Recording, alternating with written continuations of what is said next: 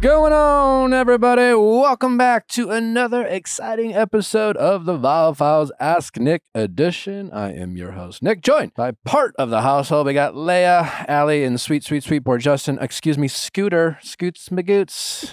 Scoots Magoots. What's up, everybody? What's going on? You know what? Forget it. Fuck you guys. I don't really care. I thought about something last night. What? I thought, this Ask Nick show that, I famously give advice that most people seem to enjoy and like and all that fun stuff.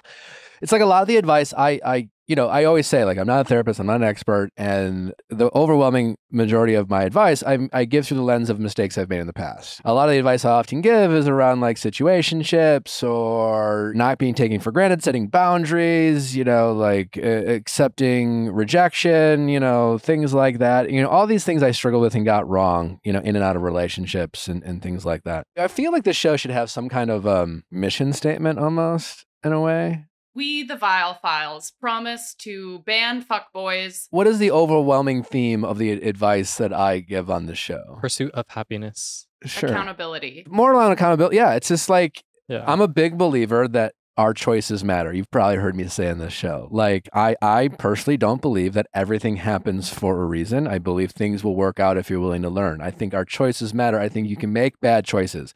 I think you can make choices that fuck up your life. People do it every day and they pretend like everything happens for a reason. No, maybe you just made a bad fucking choice and your life got worse, not better as a result of it. And most of us make these bad choices with time to adapt and learn and recover from. Thankfully, most of our bad choices aren't life-ending, both literally and figuratively, but they can damage things. And if we keep making bad choices, we are not entitled to a good life. I'm a big believer in that. And ultimately, when people call in, I'm just offering an unbiased opinion and I'm offering them an opportunity to look at their situation through a different lens. Mm-hmm. Because ultimately, every situation, we are affected by our feelings, how much we've invested in that situation, our ego and things like that.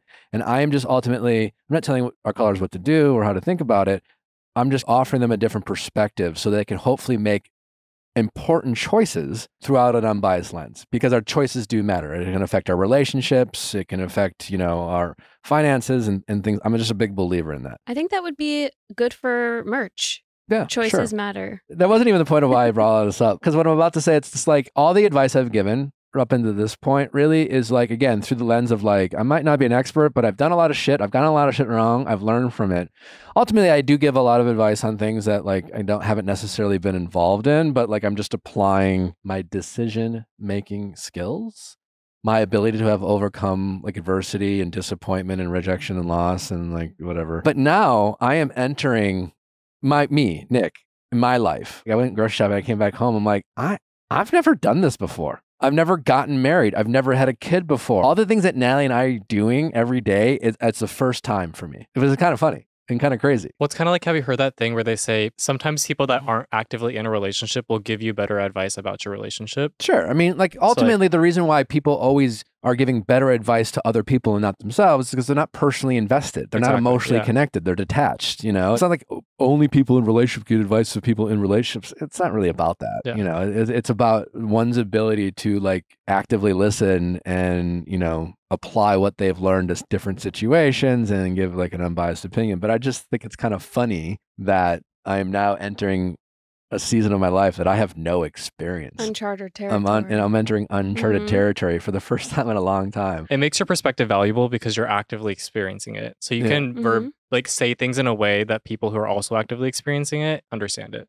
Versus a retrospective sometimes is like dulled down, Yeah. I mean, like I've never really given advice on the show through the lens of like, I do everything right. I don't make mistakes. So do what I do. It's often like, don't do what I did. Learn from my mistakes. Do what I would have done differently. I think it's just kind of a fascinating thought to realize every day for me is just more like, oh, fuck, I don't know. I've never done this before.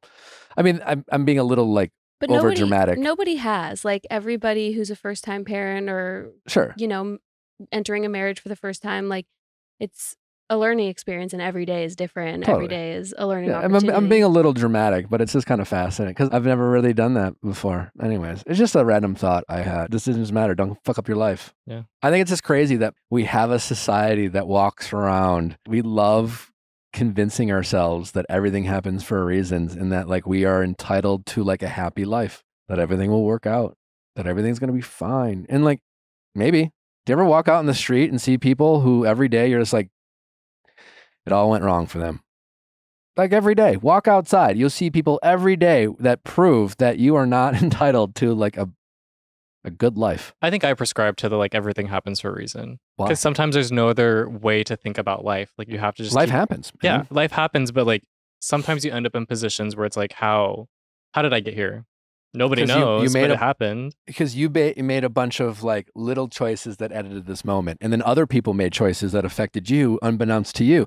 Some of those choices, I mean, I'm a big believer in the butterfly effect. You know, it's crazy. How did we all get to be in the same room? Think of all the little things that happened. There are so many people that I had to meet randomly for me to be the Bachelor. After I was on The Bachelorette, like I got a text from a girl who I hadn't talked to in years. And she texted, she was like catching up and saw something, I did something and sent a complimentary text. And I was like, who's this? You know, I'm like, well, you know who it is? If it weren't for this girl, we wouldn't be together today. She doesn't even know who this girl is. She's never met her. She probably will never meet her, you know?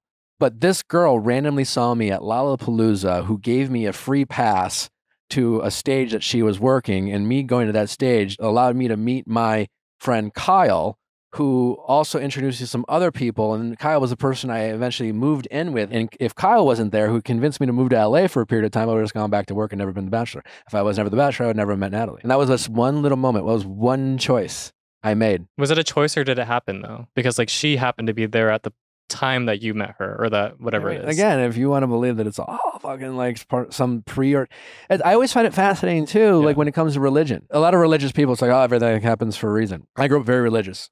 Same. I always find what's fascinating for all the religious folk out there, specifically the Christians, because I'm familiar with Christianity and Catholicism. It's like everything happens for a reason, but what's the greatest gift that God gave us? His son. Oh, okay, other than Jesus, of course. Free will. Free will is the ability to make choices for ourselves. It's preordained. It's fate. It was going to happen regardless. That's not free will. That's the illusion of free will. Yeah, this is something I definitely struggle with in terms of like which one I believe, because I go back and forth all the time, because I do believe in the butterfly effect. I think back to like choices that even my ancestors made.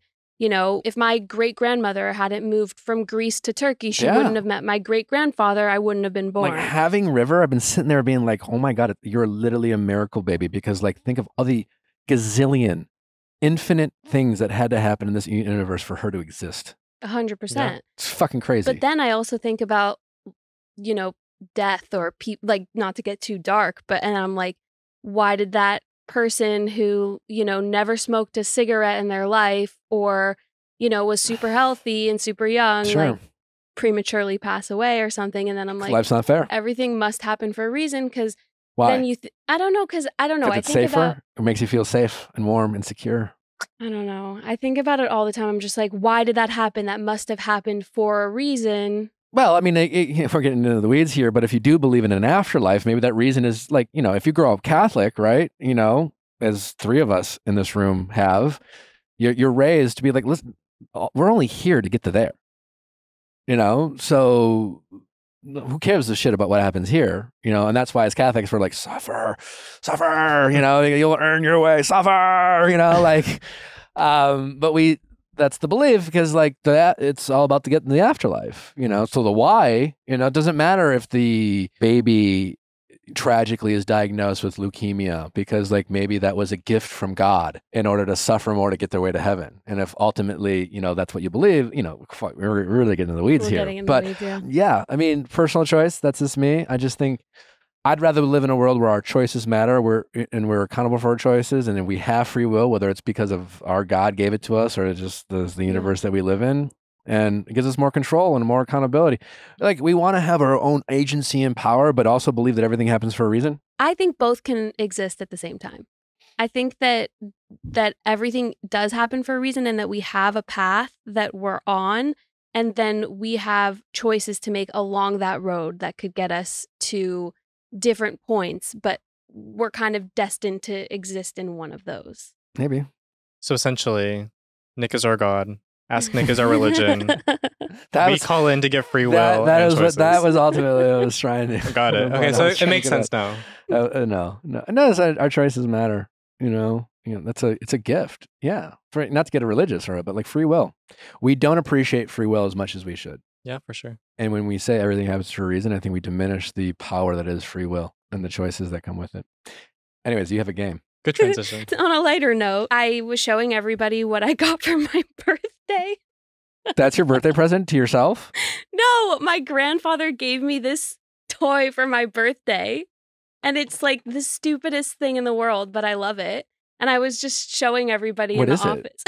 Other than like a little rubber... No clue. It's a stress ball. It's a stress ball? I'll change I love a stress ball. Yeah, what is it? What does it do? You like push the little things in and it's like and then you can push them out. So basically she's an iPad kid that needs something to touch. It's a fidgeter. It's like a fidget toy, but my grandfather gave it to me for my birthday. Anyway, so it started us talking about toys that we used to have as kids. And so we thought it would be fun to talk about the toys that we had, how crazy it was that some of them existed and that we had them, and then toys that still exist and kids are playing with today, and maybe toys that River has. Let's go. Okay, so one is Barbies. Just to play with my sisters.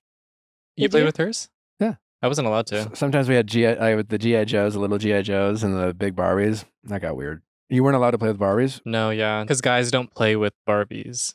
And if you play with Barbies, oh, you weren't allowed to play. Yeah, I wasn't allowed to. And if you play with Barbies, that might affect your sexuality. And then you ended up being gay anyways. Yeah, so it didn't work out. So, I mean, note to parents. Oops. Give them the Barbie anyways. Interesting. It was okay. Wow. Yeah. I thought it was more like a sacrilegious type of thing. Like, I mean, naked Barbies. It's like you're like a little nude doll. Oh, I would make my Barbies have sex in the hotel. Yeah, we would totally do that. G.I. Joes and Barbies going at it. Yeah. There was a pregnant Barbie, right? That had like a baby. Oh, I had her. I literally begged my mom. My mom was going to the store and I was like, I really want the pregnant Barbie. And then I like kind of forgot about it. And I went up to my room like hours later and she was sitting in the corner. And you could remove her belly. Oh, that's good. And the baby was in the belly. Oh. Yeah. Oh my God. Can I see a picture of this? Pregnant Barbie? Yeah, it was a magnetic belly that you could like rip off her stomach, and then you could put the baby in the belly and stick it back on. This is disturbing to look at. How does in the stomach would just kind of pop on? Yeah, pop on, pop off.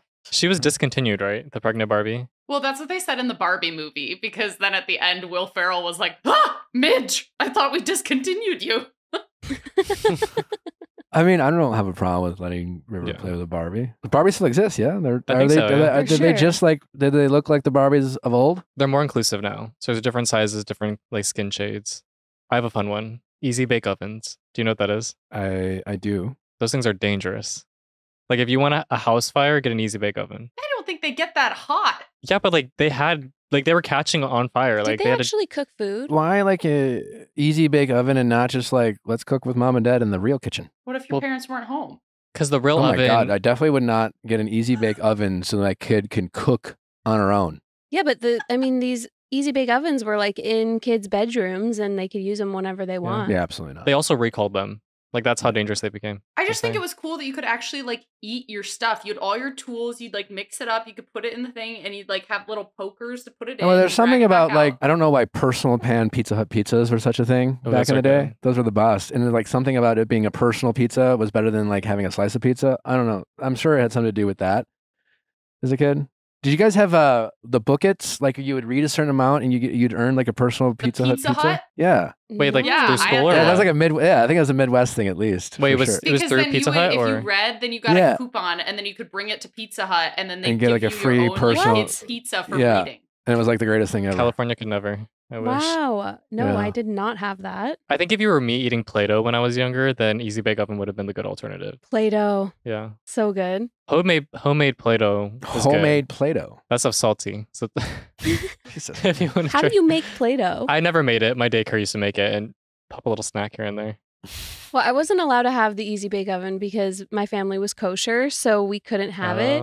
So I would do Easy Bake stuff with Play-Doh. What was in the Easy Bake ovens that wasn't kosher? My house was super like everything had to have a symbol. And other than like no ham?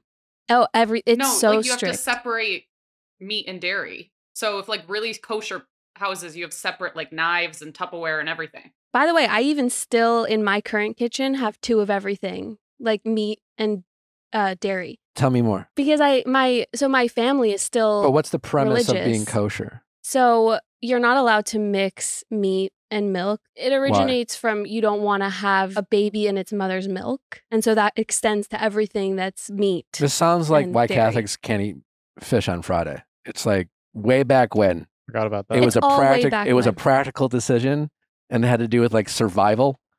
Because I can understand why in like the year 20 they weren't mixing dairy and milk for like hygienic purposes. Well, this was like, it's more of like an ethical thing where you don't want to eat a baby in its mother's milk. And well, then I get why you don't in want to terms eat a of baby. kosher meat, well, in terms of kosher meat, it's that there's a rabbi who supervises and makes sure that the animal is killed in an ethical way. Interesting. And you have 2 of everything because of like habit? I have 2 of everything because I want my mom when you to say- eat in my house. And when you say everything, what do I mean? Like 2... Any You have two two- separate touches plates. I Huh. even have in my sink 2 different Sponges. sides of the sink that I'll wash my dishes on, and 2 different sponges. Your parents are still pretty religious? My dad's passed away, but my mom is still like observant. My brother is, and so I want them all, and Danny's are too. So I want them to be able to eat in my house. So I keep it all kosher. And they've only eaten in my house twice. We've lived there for 3 years. So I don't know. Kosher salt. No, that's just the Other than it being good salt. That's just a thing. kosher. Isn't kosher like it's just a type of salt, right? Like, I don't know. It's I'm not, ignorant I when it could comes buy any salt. Okay. Yeah. All right. No on Anyway. easy bake ovens. Yeah. Not if you're Jewish. What about playgrounds? Like playgrounds back then that were like wooden splinters, or you had mentioned like the merry-go-round. Well, when I was a kid, the merry-go-rounds, it was crazy what we would do. They would put all the kids would just, how many kids can you fit on the merry-go-round and how fast can you go? So it would whip kids off. Wait, who was controlling the merry-go-round? The kids. Other kids. What? And then tube slides, we would see how many kids you could cram in the tube slide. Oh, So your no. face would be up, insane, unsafe. Like how someone didn't suffocate and die, do not know. You're the reason that our playgrounds now are Boring. poles with But I nothing feel on like them. it was still happening in Yeah. our generation because I remember like I had a friend and we had one of those like drawbridge things, but there was no gates on either side and it was like pretty high up. And Kelsey fully just fell off the drawbridge and broke her arm. And they were like, we should probably put some bars up there. Yeah. I mean, there was always a broken arm or two during recess when I was growing up. What about the seesaw? Banned. The seesaw. You could was... launch people. Well, Really? also it was always like a weight thing. Like I Yeah. would never go on a seesaw if somebody was smaller than me. I would only go on the seesaw with people who I knew would hoist me up. And I was also a tiny kid, so it's like I sit on that and I'm stuck at the top. See, I It's was not the going opposite. anywhere. I It's was just the there. chubby kid who was like Okay. terrified to sit on a seesaw. It was my worst nightmare. And if I got on with a guy and then I would be on the bottom. So we were sitting out. We were not on the seesaw. My nightmare would have been a seesaw with you, Justin. Literally, I'm just visualizing you guys just stuck forever. Me at the bottom. Okay. Justin's like flying over. Did you guys ever have like full metal slides? Because that shit got It hot. hurt. That hurt. Why was running Yeah. up a slide as a kid so cool? Defying gravity. Breaking the rules. Alphaba. Mhm. Going to Chuck E. Cheese and playing tag was the best, and they would they would say you can't do that. No running in the playing tag at Chuck E. Cheese. Greatest time of my life. I have a hot take. What's up? Chuck E. Cheese pizza is the best like pizza to exist on earth. Haven't had it in a lifetime. Guessing I don't agree. I think it's good. My whole family got food poisoning from it. We never Oh. went back. Oh. That wasn't my Chuck E. Cheese. I kept it open during the pandemic. It was like $5 pizzas. I was like, send it. You would order Chuck E. Cheese pizza. Yeah, during the Where- pandemic. Delivered? Where is Well- a Chuck E. Cheese? Well, I don't know about LA, but in NorCal, like they all closed right during the pandemic because But they're still open for pizza. pizza. And like pizzas are usually like $50 for one if you go while it's open. What? There's $5 a pizza. Anyways, I think it's good.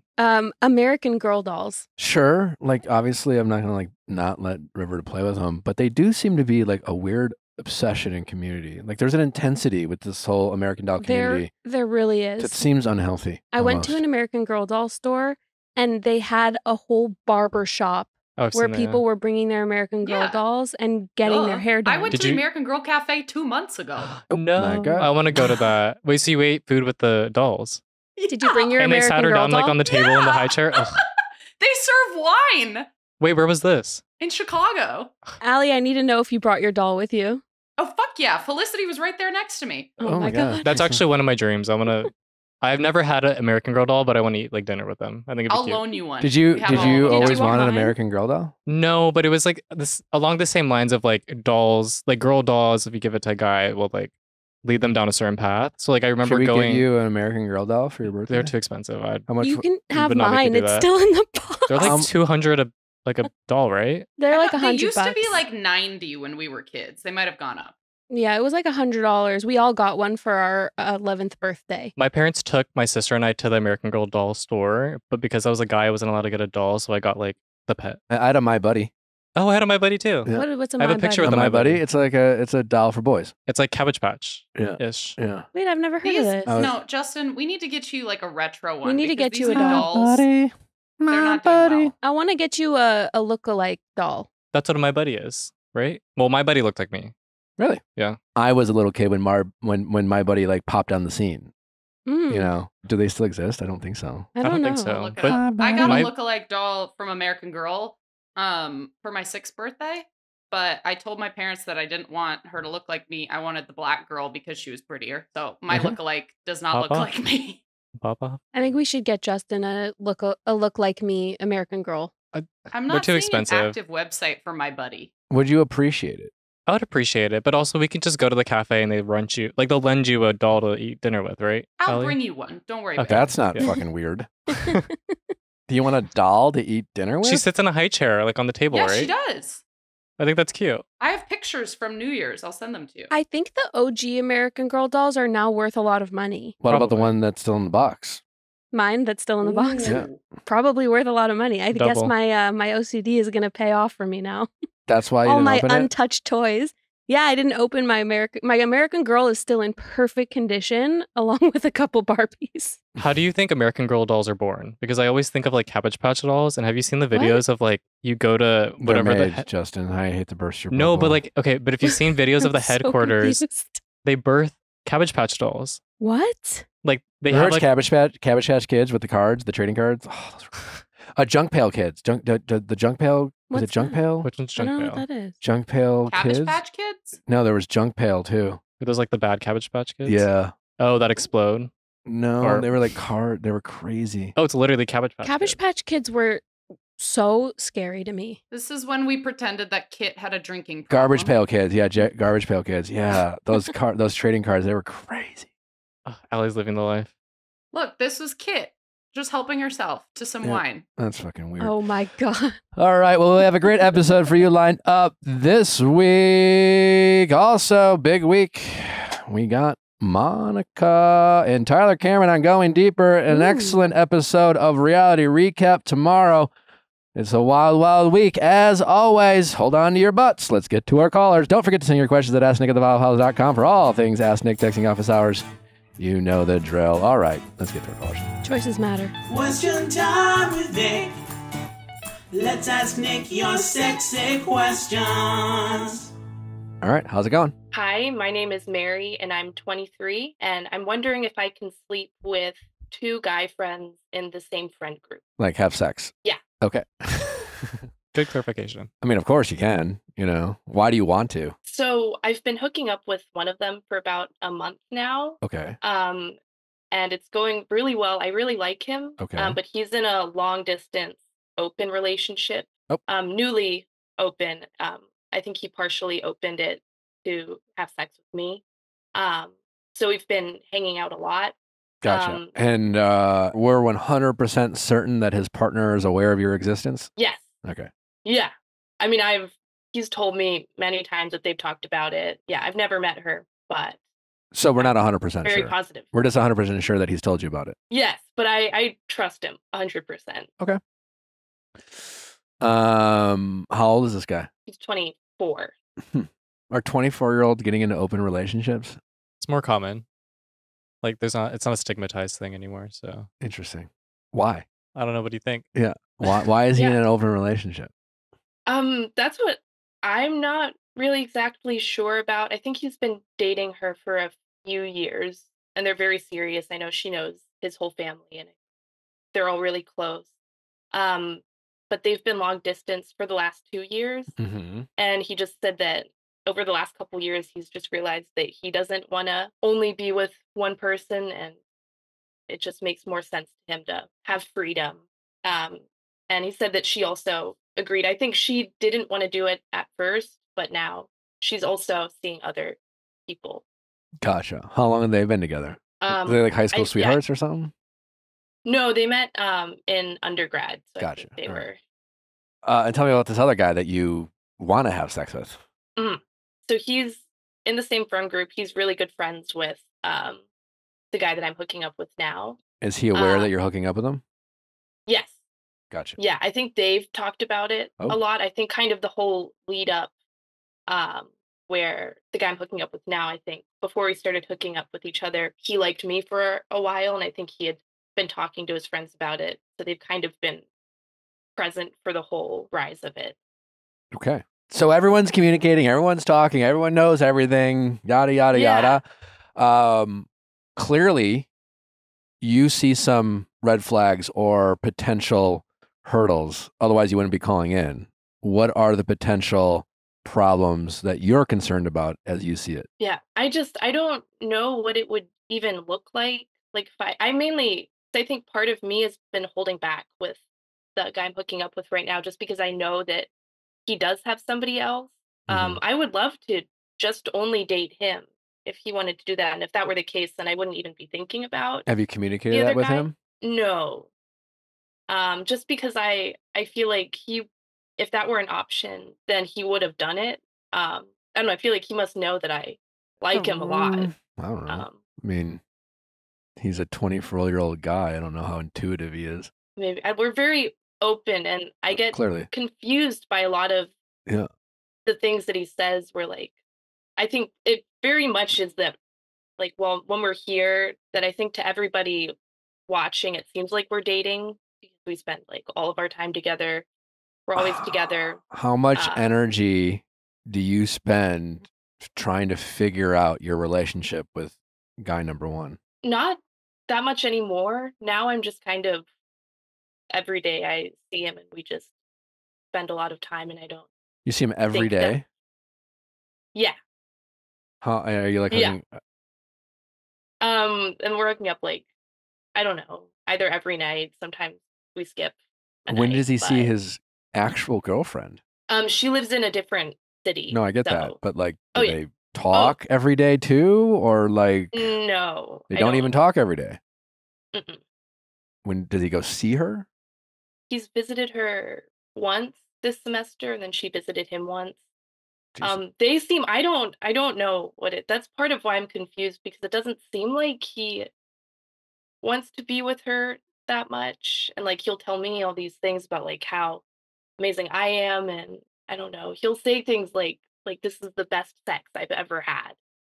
Okay, it's very a lot every time. 24-year-old guy thing to say. That's nice. I mean, good flex on you. You know, does he say anything else about you or how you make him feel? Yeah, I mean, all just really amazing things. He says that I'm so beautiful and nice and sweet, and it all just feels very. I mean, I feel it coming from him. Okay, you feel his affection. You like, that's good. So back to this other guy. Yes. So the other guy, I also have liked the whole time. What do you mean liked? You think he's cute, or like what do you mean liked? Yeah, very, very cute, very smart, and the three of us have hung out a lot. We hung out before I started hooking up with the first guy. Yeah, hang out. We'd go to each other's houses all the time and do things. But then the first guy, I think, just started, especially after he opened up his relationship, we got really close really fast.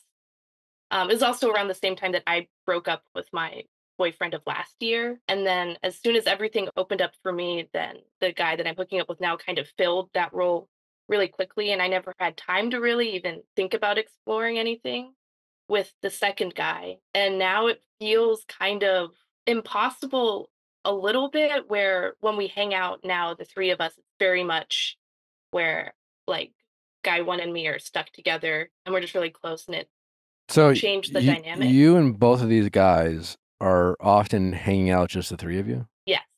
Okay. or with like sometimes there's another guy too that okay. they're like 4 of us. But is this like something you're just considering on your own? Have you talked? You've talked with guy number 2 about you guys exploring things? You haven't? No, I don't know. I don't really know if I can. I don't know if that would really just mess everything up because I don't know. Guy 1 and me have talked about like also having group sex or doing stuff with multiple people before, and we're both very open to that. But when I brought up the second guy as a part of that, first guy, he didn't seem super. He's like, that's not who I was thinking about necessarily with multiple people. Like his buddy. Yeah, which I guess. But so now he's probably thinking about you and another girl. Yeah. I mean, listen. Or also another guy. I mean, both. There are other guys. Gotcha. But, Gotcha. So I just, I don't know if, because I don't know what that would look like, even like if I did talk to the second guy and like it went well and we maybe started doing stuff, but then like 1 to 3 of us or when we're like all hanging out kind of in a group, I don't know what that would mean with like who Yeah, I mean, I don't very like stuck to the first guy. It's I don't know like either, you know, like I've never dabbled in this stuff before. That being said, you know, what does your gut tell you? You know, it's just like, this is at the end of the day, I think it's, you know, whatever, sex positivity. You guys clearly are very communicative. That's great. You know, your new generation is destigmatizing, you know, group sex and open relationships. And like, sure, I think it's fine to destigmatize these things, but there's also like, again, back to, you know, sex positivity. I think there's sex positivity, which is an acceptance of sex and being and recognizing that sex can and is at times positive. Sex positivity can be, again, just not judging any one person for their sexual preferences. But sex positivity isn't acting like sex is this like nothing thing that everyone just like freaks out unnecessarily about and isn't significant and meaningful to a lot of people. And I feel like a lot of people, especially younger people, confuse sex positivity with like not having a reverence for sex. Because I think sex is an incredibly powerful thing, one of the most powerful things out there. It involves feelings. It can be very intense. It can be confusing. You can tell yourself, oh, we're just hooking up, and then you can develop feelings even if you didn't want to, so to speak. We can deny our feelings to ourselves for the sake of avoiding awkward situations, all of the above. You know what I'm saying? And so I think it's great that you're open and all, but like, I think you need to start listening to yourself about what you're really feeling about this situation.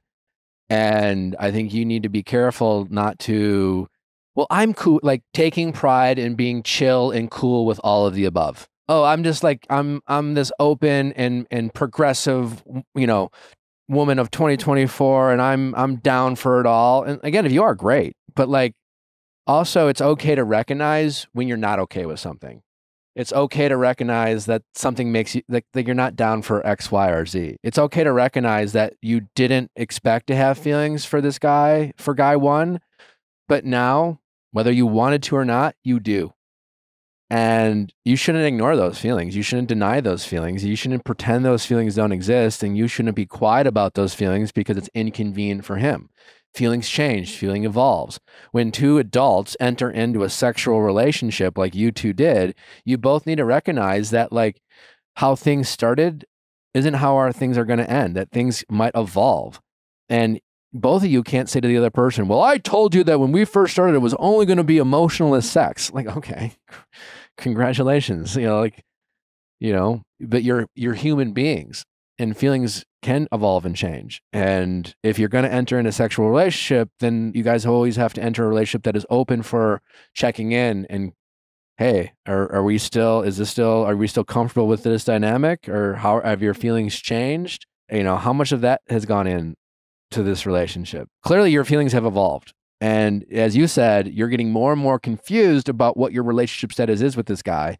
And you just keep going back to the original upfront expectations that you guys set, that he has a girlfriend, you're this other side chick that, you know, you can do what you want and he's doing what he wants, but you guys are hanging out and having sex. But now you are developing expectations of him, regardless of the fact that you guys are communicating those expectations. And what's confusing to you is that you don't feel like you can talk about what your expectations are. And when I say expectations, it's your feelings of like, well, you have an expectation. Your expectation is that you talk every day. You guys can sit down and say like, oh, we're going to talk every day. You have to talk to me every day, but you guys have talked every day. You're hooking up most days, and now you just expect it. But what happens if that changes? What happens if he all of a sudden, what happens when his girlfriend calls up and says, hey, listen, I really miss you. I want us to reevaluate our relationship. And I'm not saying we don't have an open relationship, but I need to see you more. And I want you to come out for 3 weeks. And I want you in those 3 weeks, I want you to really focus on us. And I don't want you talking to her or these other people. Are you going to like, how is that going to make you feel? I would hate that. Yeah. And that part of it also, I can't even imagine. I don't know. I don't know how he would react. From what I know of him and from feelings I get, I would like to think that he wouldn't want to do that at all. I mean, it's his girlfriend. Yeah, but I don't see it. I don't see, time. Here's my big thing, and I'm going to sound like the older, boring, hopefully not condescending guy, but like if you are mature enough to have an open relationship with anyone, then you should be mature enough to have these types of conversations with these people. And you should be mature enough to check in with each other and say, hey, can we talk about what's going on? Things have changed. I want to communicate with you how I'm feeling about our current situation. I want to ask you some questions about your situation. And right now, I'm not getting the sense that you're comfortable enough to do that. No, and it doesn't feel real. It feels very easy to kind of just pretend that we're dating here. She's visiting next weekend. He has a concert. He has an event. So it's the first time that she's going to be here at something I'm going to be at. That'd be fucking wild. So that will show a lot.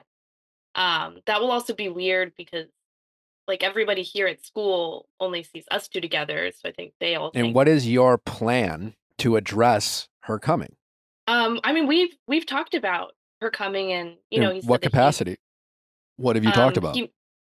He mentioned, so he said, I know his concert's coming up, and he told me like, she's probably going to come. I don't even know if he knows for sure. But he said she's probably going to be here, and all he said is that he just said it and how like he was like, it'll be weird with other people watching, like thinking about what other people are thinking is going to be a little weird. He said that he would like us to meet, me and her. What he said, something where he was like, she said before that she wants to meet you. And now after like we've been spending so much time, he's not so sure anymore. But we talked about that like a week ago. We haven't talked about it. Then how did that make you feel? Do you want to meet her? Yeah. Why? I size up your competition? Kind of. Oh, well, I want to see also just because I think I'm still might just be like my ego, but because I'm here, it's that I feel like he likes me more. So yeah, I don't. That's why, you want to size up your competition. Yeah. And I think it would be hard. I mean, I have no idea what it will be like. I know I will feel a different kind of like weirdness and sadness if like I see them like being really close and I can see that they actually really like each other. If that happened, it would change things a lot for me. Yeah, but it also might just be very confusing for you to see. You might take his awkwardness as a sign that he really likes you, but he just feels awkward. Like, how do you really know how to read the situation? I don't know. What I think you should do. It's also because he's going to be, like, we're both graduating this semester. So we're going to be going to different places. He's moving to the same city that she's in now. He said they aren't planning on living together. I don't know. I think we kind of mentioned, he's like, oh, like, I want to visit you, and I'd like you to visit me, and we're kind of in a field where we're always going to be around each other forever, kind of. Forever? Probably. We're in the same like job thing, and it's a small world. Which is what? Music, classical music, kind of. Okay. Like, we have all the same friends, same like checks out. And... Yeah. Mm-hmm. You still might have an opportunity not to be in each other's lives forever. I mean, I get it's small, but like I think we would both like. I just want to, and also it's weird. You like him right now, yeah, of course. We started being friends at the same time. Like just really close friends. That's a big part of it. Again, at the risk of sounding like slightly condescending in the old dude, my read in the situation, and I'm going to give you like just very direct answer, as I think you guys are trying to do grown-up things, but being very immature about it. Yeah, well, because it still feels like school. It feels very sure, schooly, but like, but I like it. Sure, listen, I get why there's a lot of fun about what you're doing in the open relationship, and you get to have your cake and eat it too, and it almost probably feels exciting and wrong and weird kind of at the same time. But you're how old? 24? 23. 23. Okay. Yeah. Still in the young, but like you're going to grow up fast and you're going to be 25 and who knows, you might have a quarter life crisis. I don't know. I know I did, but I'm just saying like you are an adult, and you're doing adult things. At a minimum, what I think you should do, if you haven't figured it out already, is I think you need to sit him down and tell him exactly how you feel about him. And it's not because you have any idea how he's going to answer that question. And right now you're not saying things to him because you're assuming his answers. You're assuming he's going to pick her. You're assuming he's going to say, well, hey, like, like it's not what we talked about. Hey, I'm eventually going to move to her city. At the end of the day, if two people want to make it work, they make it work. And his way of making it work with her is to have sex with you. And I can't speak for him, but again, I don't think you guys are handling this in the most mature and adult way. And I think this has a recipe for disaster in the long run. I think you should challenge yourself to start communicating about how you feel about every feeling you have towards him. Because you're right, he's not your boyfriend per se, but he is someone that you're building an emotional connection with that's missing some really important elements, like trust and safety. You can't possibly feel emotionally safe with this guy because you don't even know if you're able to ask him certain questions or tell him exactly how you feel. And that matters. And your solution is to maybe have sex with his friend. Yeah.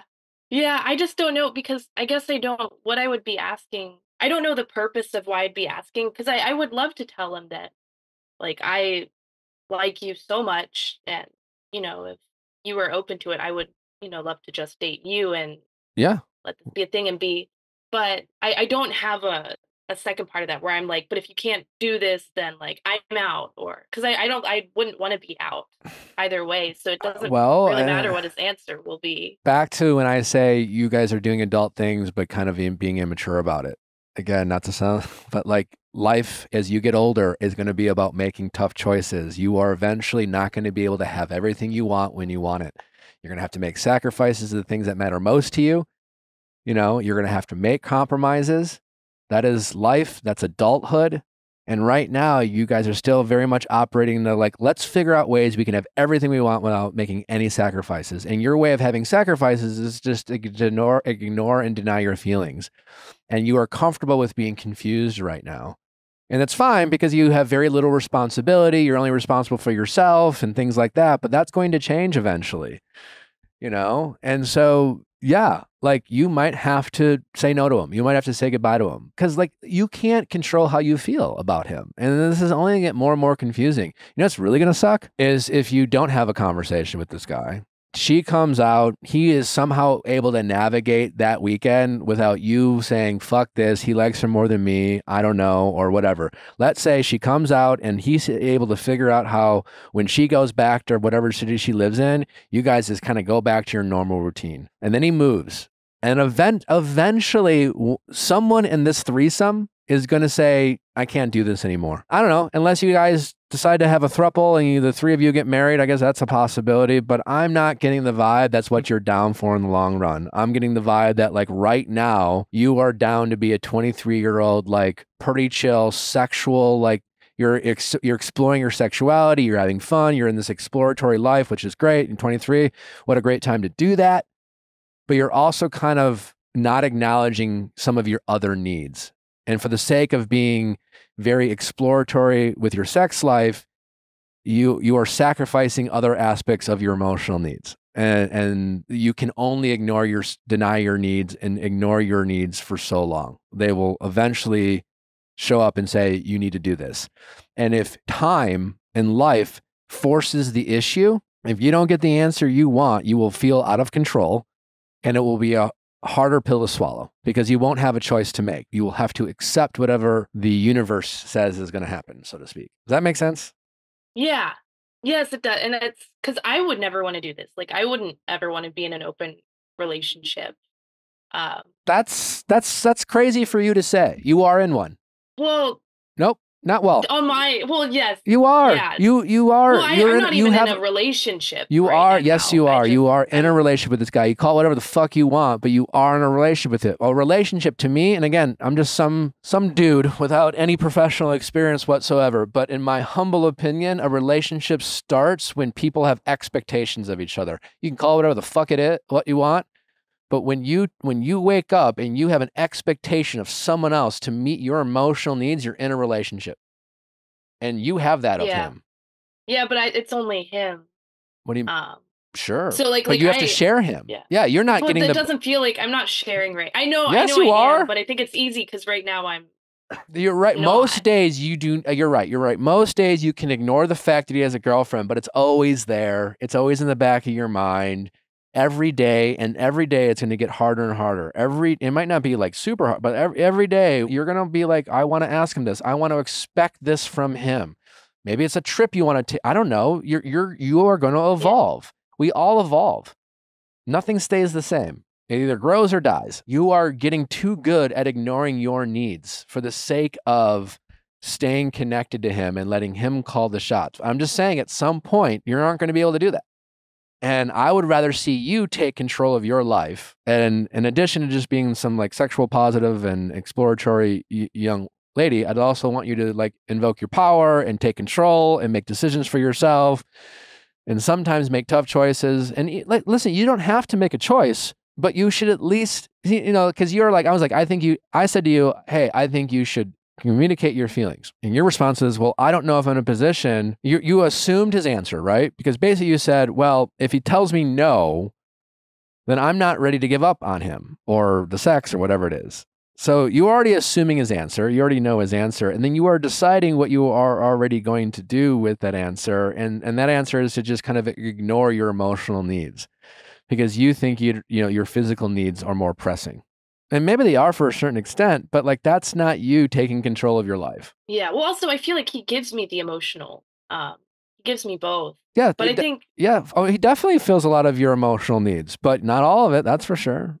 Yeah. And no, I think I'm realizing that it's related to why I'm having trouble figuring out what to do with the second guy, because right now I'm in this middle place where what's stopping me from just like openly flirting and doing things with the second guy is that a part of me is like, what if first guy would just want to date me and that would hurt him to see us together? Exactly. But then the reason I want to do anything with the second guy is because I'm only here for like 2 more months. And if it's never going to be anything like permanent or long term with the first guy, then I'll be upset that I wasted this time and I didn't explore things with the second guy. I mean, yeah, you kind of answered your question yourself. Listen, you need my advice is you need to tell this guy, number one, how you feel. And it has nothing to do with what you think he's going to say. It's because you owe it to yourself to just put it out in the universe how you actually feel about him. And that's what 2 mature adults do. And if you can be in an open relationship, which again, you are a part of one, then you should be able to have these types of conversations. And if you can't, then you're not, in my opinion, emotionally mature enough to be in this type of relationship. It's one thing to just fuck around and be in a hookup culture and to sleep around, but like you are building an emotional connection with this guy with a lot of restrictions on how you're able to operate. Yeah. And you are convincing yourself that you have to accept certain things you wouldn't normally accept if you didn't agree to be in this type of relationship. But they're like, well, I agreed. So then, again, your feelings have changed. You need to recognize that and you need to communicate that to him. And then as 2 adults, you can figure out where you go from there. You don't have to make a decision, but I think I didn't realize how much not knowing was affecting. And also knowing that I can talk to him, but not have to have like a decision or anything also. Yeah, well, yeah, but you're right. My guess is he'll probably most people don't want to give things up for nothing. And this is a guy who's can sleep with 2 women at the same time. Not necessarily the same time, but like, so he's not going to give that up very easily. And to be totally honest, like just like any other relationship, regardless if it's open or not, for you to get what you want and what you ultimately want as a relationship with this guy, let's not pretend that's not the case. You're going to have to say goodbye. You're going to have to say, well, I like you too much. I don't want to share you anymore. I'm sorry if this is inconvenient for you. I'm sure she'll hate me for this, but this is how I feel. And if you can't give me what I want, then I have to stop this. And he's going to kick and scream and throw a fit, and he's going to say blah, blah, blah. And you're going to have to walk away, and he's going to have to miss you. And he's going to have to realize what he isn't getting that you can offer him.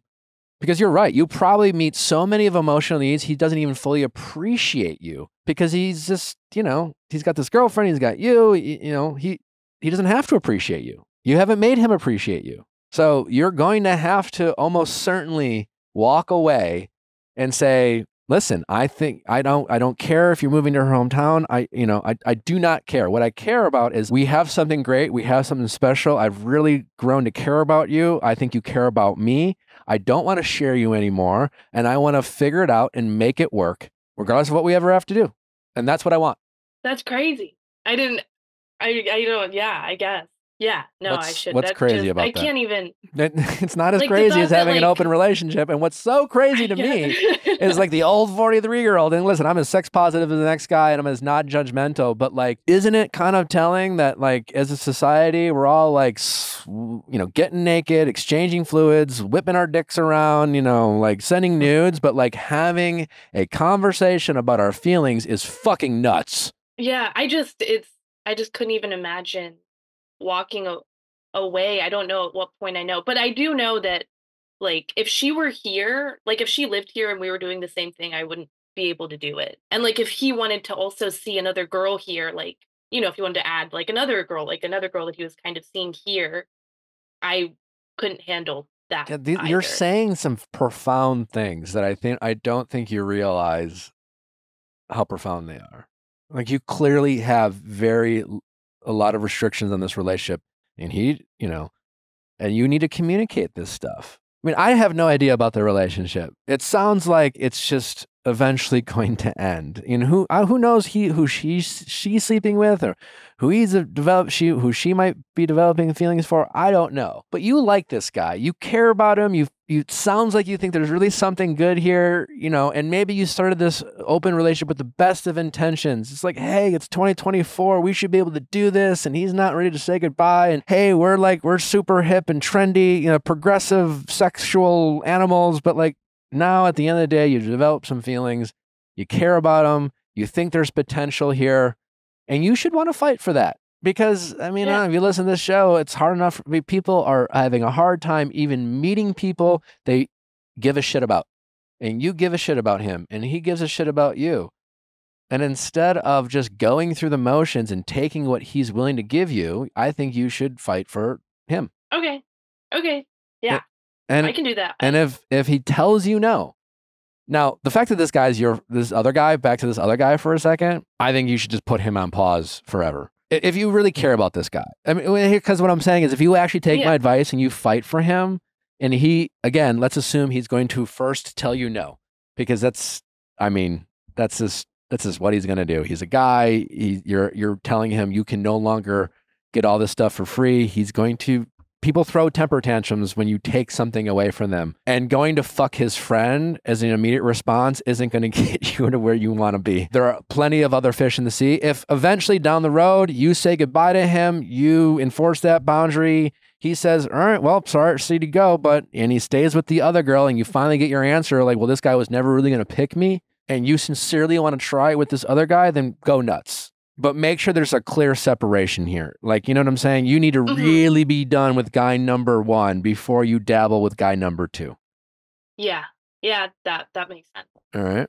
Well, I am all in. I'm invested on what happens next with you. It's fascinating. I appreciate you calling in and having this conversation with me. But yeah, thank you thank you so much. I realized lots of things. I also feel like I'm still worried. I still feel like I'm going to have this talk with him. I'm excited to do it. I can't see myself. Call back with him on. Maybe, I don't know. I feel like either way, I'm still gonna, like, even if he says, like, no, he doesn't want to break up with his girlfriend, I would still want to keep seeing him until I leave, like, for the next 2 months. Okay. I can't imagine not. I hear you. I'm just here to say the best things you'll ever have in your life will come at the greatest cost. Yeah. Nothing like you're in classical music, you know? Mhm. Are you good? Yeah. How much work have you put into it? A lot. How much sacrifices have you made for it? Nothing, because it's all that really matters. So actually, You haven't had many, I don't know like, if I'd say any time? sacrifice. Oh, maybe sacrifice is the wrong but word. it's like, it's a good thing. But I get what you're saying. I'm just saying, yeah, the best no. things, the things you value most will either be the things you work at the hardest or have to make the biggest sacrifices or the most compromise. Why? Because like otherwise then the things that we have in abundance, we never appreciate. Yeah, I think I like, this guy is the best. Like, I don't know, it's the closest I've ever been to somebody, and it's the most fun. It's the most where I can see how good it is. So I think it just feels so easy, and those things are fun few and now, far so between, you know, so I think it's worth, he needs to, again, I can't stress enough that he won't pick you until he realizes what he lost. Okay. So. Cool. Let me know if I'm wrong, but, I'll do it. No, yeah. All right. Well, we'd love an update, and, I will definitely, yeah. Wishing you all the best. Thank you. All right. Thank take you care. so much. You know, my pleasure. Thank you. All right. Bye-bye. Bye. This episode is brought to you by Care of. Care of. Care of is a health and wellness company that ships high-quality, personalized vitamins, supplements, and powders conveniently to your door every month. That's right. Well, we all know that it's good to take vitamins, but you know what happens? We always forget to take our vitamins. And then when we travel, boy, we take them even less. But Care of, not with Care of. No. They will customize your vitamin plan and send you these cute little individual daily packs to make sure that you are taking the vitamins when you need them. The best part about Care of is knowing that their vitamins and all the products are research-backed quality vitamins, because not all vitamins are created equal. No. Care of offers a curated set of products that are designed to work with research-backed ingredients and optimal doses. All you have to do to get started is take a short, simple quiz online about your lifestyle and health goals, and Care of will give you a doctor-backed recommendations. It's that easy. And that quiz just like helps put everything together. I'm looking at the list of things that were put together for me for Care of, and it's so accurate and customized to me. Like whether it's, you know, adding in some iron, a probiotic blend, some sleep blend, because I struggle with that as well. Like if you basically want a customized regimen, stop guessing, stop trying to figure out what works for you and trying a bunch of different things and then forgetting to take them. Just go with this, because you'll never forget to take them. They're easy to pack, and it's literally your exact routine that you and your body need. For 50% off your first Care of subscription order, go to takecareof.com and enter promo code VIALL50. Again, for 50% off your first Care of subscription order, go to takecareof.com and enter code VIALL50. Quince. You got to upgrade that closet today, and do so without spending a ton of money on iconic pieces like cashmere crewneck sweaters, leather jackets, versatile flow knit activewear. Quince has it all, and the cool part is it's not that crappy fast fashion. It is high quality items that will make your closet stand out and pop without breaking the bank. No, it's unheard of. You could get a Mongolian cashmere crewneck sweater for $50. Unheard of. Truly. Unheard of. The best part is that all of Quince items are priced 50 to 80% less than similar brands. Also, it's good to know that Quince only works with factories that use safe, ethical, and responsible manufacturing practices, along with premium fabrics and finishes. We love that. I have some of their activewear, and let me just tell you, they are so like cinching, tight, flattering, comfortable. Some of the best activewear pieces I own are from Quince. So if you are tired of shopping at the same stores with the high prices and low selections, you got to check out Quince. Indulge in affordable luxury. Go to quince.com/VIALL for free shipping on your order and 365-day returns. That's QUINCE.com/VIALL to get free shipping and 365-day returns. Quince.com/VIALL. Grammarly. Well, if you are tired of people judging you for your grammar, punctuation, all of the above, improper tone in your emails, you got to check out Grammarly. Get yourself and your team Grammarly today and increase your efficiency at work while making sure that you sound smarter. All at the same time, 96% of Grammarly users report that Grammarly helps them craft more impactful writing. Grammarly works across 500,000 apps and websites by understanding your writing in context. Grammarly provides relevant, personalized suggestions. Their tone suggestions help you navigate even the most difficult work conversations. That's right. I mean, it's amazing what they can do. Stop wasting all this time proofreading your emails just to make sure that you don't sound stupid. Just get Grammarly to help save you time, increase your efficiency, and make you look and act more professional. Also, high school, college students, grad students, anyone who's writing papers, the amount of time you usually build out in your schedule once you've written it to proofread, or you're asking your friends to proofread it or give advice and feedback on it, just zap, done. Grammarly will handle it. They'll look over all your papers. They'll help you rewrite things. They'll give you feedback and suggestions. Like, truly, my writing I thought was already pretty good, but exponentially got better once using Grammarly. Make a bigger impact at work with Grammarly. Sign up and download for free at Grammarly.com/podcast. That's GRAMMARLY.com. Grammarly.com/podcast. Easier said, done. How's it going? Good.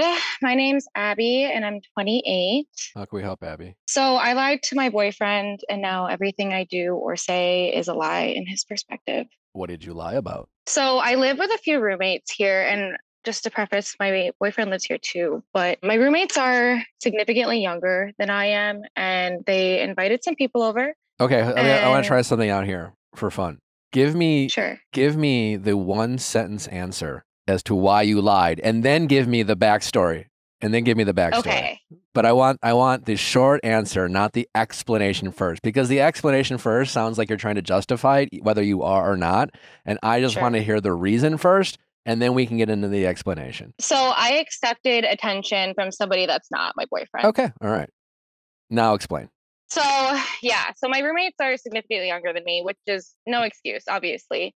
But they invited some people over. And your roommates are all women? Yes, okay. Except for my boyfriend who lives here too. And they invited some people over, and also they're single women as well. So let that be what it is. But we had, kind of a darty situation where we were all drinking during the day.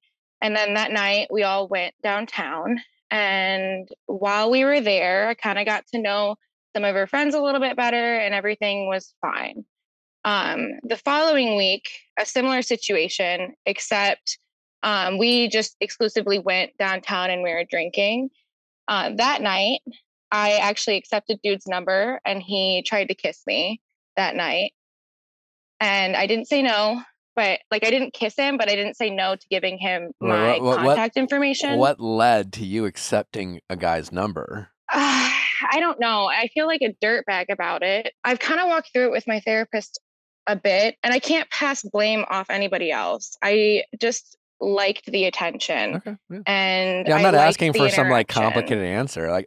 I appreciate the honest and simple answer. You liked the attention, and sounds like you didn't consider anyone else's feelings in that moment other than the attention that you were feeling. Yeah, it was selfish, all in all. Okay. And so that happened, and we didn't stay in direct contact at all.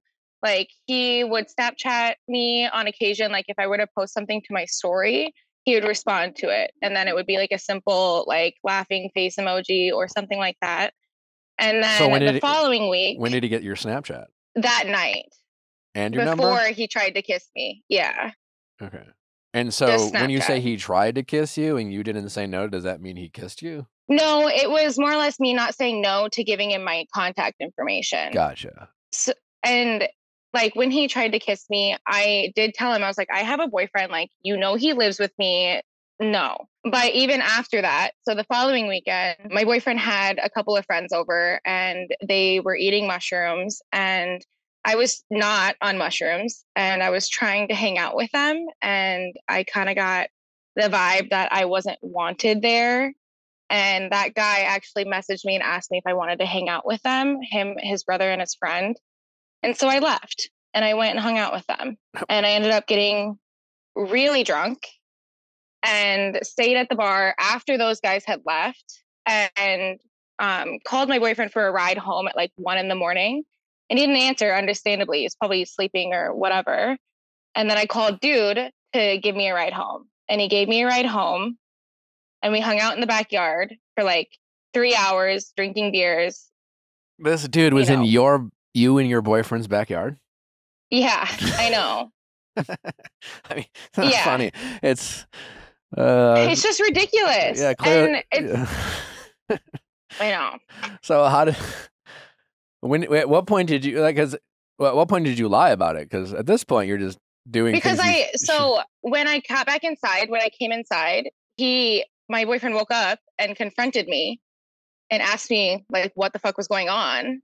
And I lied. And I said that dude gave me a ride home, and then I sat outside by myself, which was a lie. Oh, okay. And then and so now it like when did he the trust? Well, does your boyfriend know the full truth now? Yes, he does. And at what point did you come clean? And about a week after that. And so he confronted you. You were like, I was hanging by myself. Did he know you were lying, or? I think so. Yeah. I mean, we've been together for 3 years, and so then a week later, like what, out of pure guilt, you said, hey, I lied to you. This is what happened. I met this guy a couple weeks ago. He hit on me, tried to kiss me. He asked for my number. I gave it to him. I told him I had a boyfriend, but I entertained a couple messages. Nothing really happened, but like I definitely hung out with him and I liked the attention. And then we hung out in the backyard. Like, is that what happened, or? Pretty much. Yeah. So the way it came up, and like the way, me confessing came up, was that my roommate had brought him up and asked him if he could come over. And I was like, no, absolutely not. And my boyfriend, he was like, well, why? And I had to tell him, like, why can't he come here? Like, what happened? He was suspicious of me saying no to having him at my house. Okay. And then you came clean. How long ago was this? About 3 weeks now. Gotcha. How has he been towards you since? It's up and down. So I got a haircut probably 2 weeks ago, and he accused me of wanting to do that to impress other men, even though the haircut had been booked for, 2-3 months at that point. Yeah. I mean, like, he's smiling right now, and like the reality is, how old is your boyfriend? How long you been together for 3 years? Yeah, he's 32. He's 32. Okay. Why did you, out of curiosity, like, why did the two of you live with a bunch of other younger women? Because I just bought a house. Okay. And when I bought the house, me and my boyfriend were actually broken up at the time. Okay. And so I have a 4-bedroom, and there's only one of me. And so I filled the space. And now everybody's under a year lease. And, there's 4 of us here. Gotcha. And when the lease is up, what's your plan? I think we're going to keep one, which is not this one that has come up in discussion. She's going to stay. And then we're debating getting one more roommate, which would be actually one of me and his mutual friends. Is this like you only can afford the house if you have tenants situation? It's I'm trying to pay off my student loans and like build up an emergency fund before I, drop the cash flow, I guess. Understood. Okay. It's just like, I've had a lot of stuff come up. Like I had to invest like $15,000. So I was going to be there and not have 2 roommates. What'd you invest $15,000 in? Into my full-time job. Okay. So they offered me a small, teeny tiny ownership. So okay. Well, hopefully it came up out of nowhere. Hopefully and that now, pays off in the future. Yeah, I suppose, but they have me by the balls. So what is your job? I'm a genetic technologist is my formal title. Okay. And then a research coordinator. It's like a small startup. Like, why did you have to invest? It's not a small startup, but it is a smaller company. So they kind of, the CEO is also like there every day. So it was owned by 4 people total who all work there. And now it's about 9 of us that own a small sliver of it. But they started the company about 10 years ago and have kept it within the family essentially. So I should get back at least half of my investment in the first 2 years. I was just curious about that. Why did you and your boyfriend break up in the first place? Why did we break up in the first place?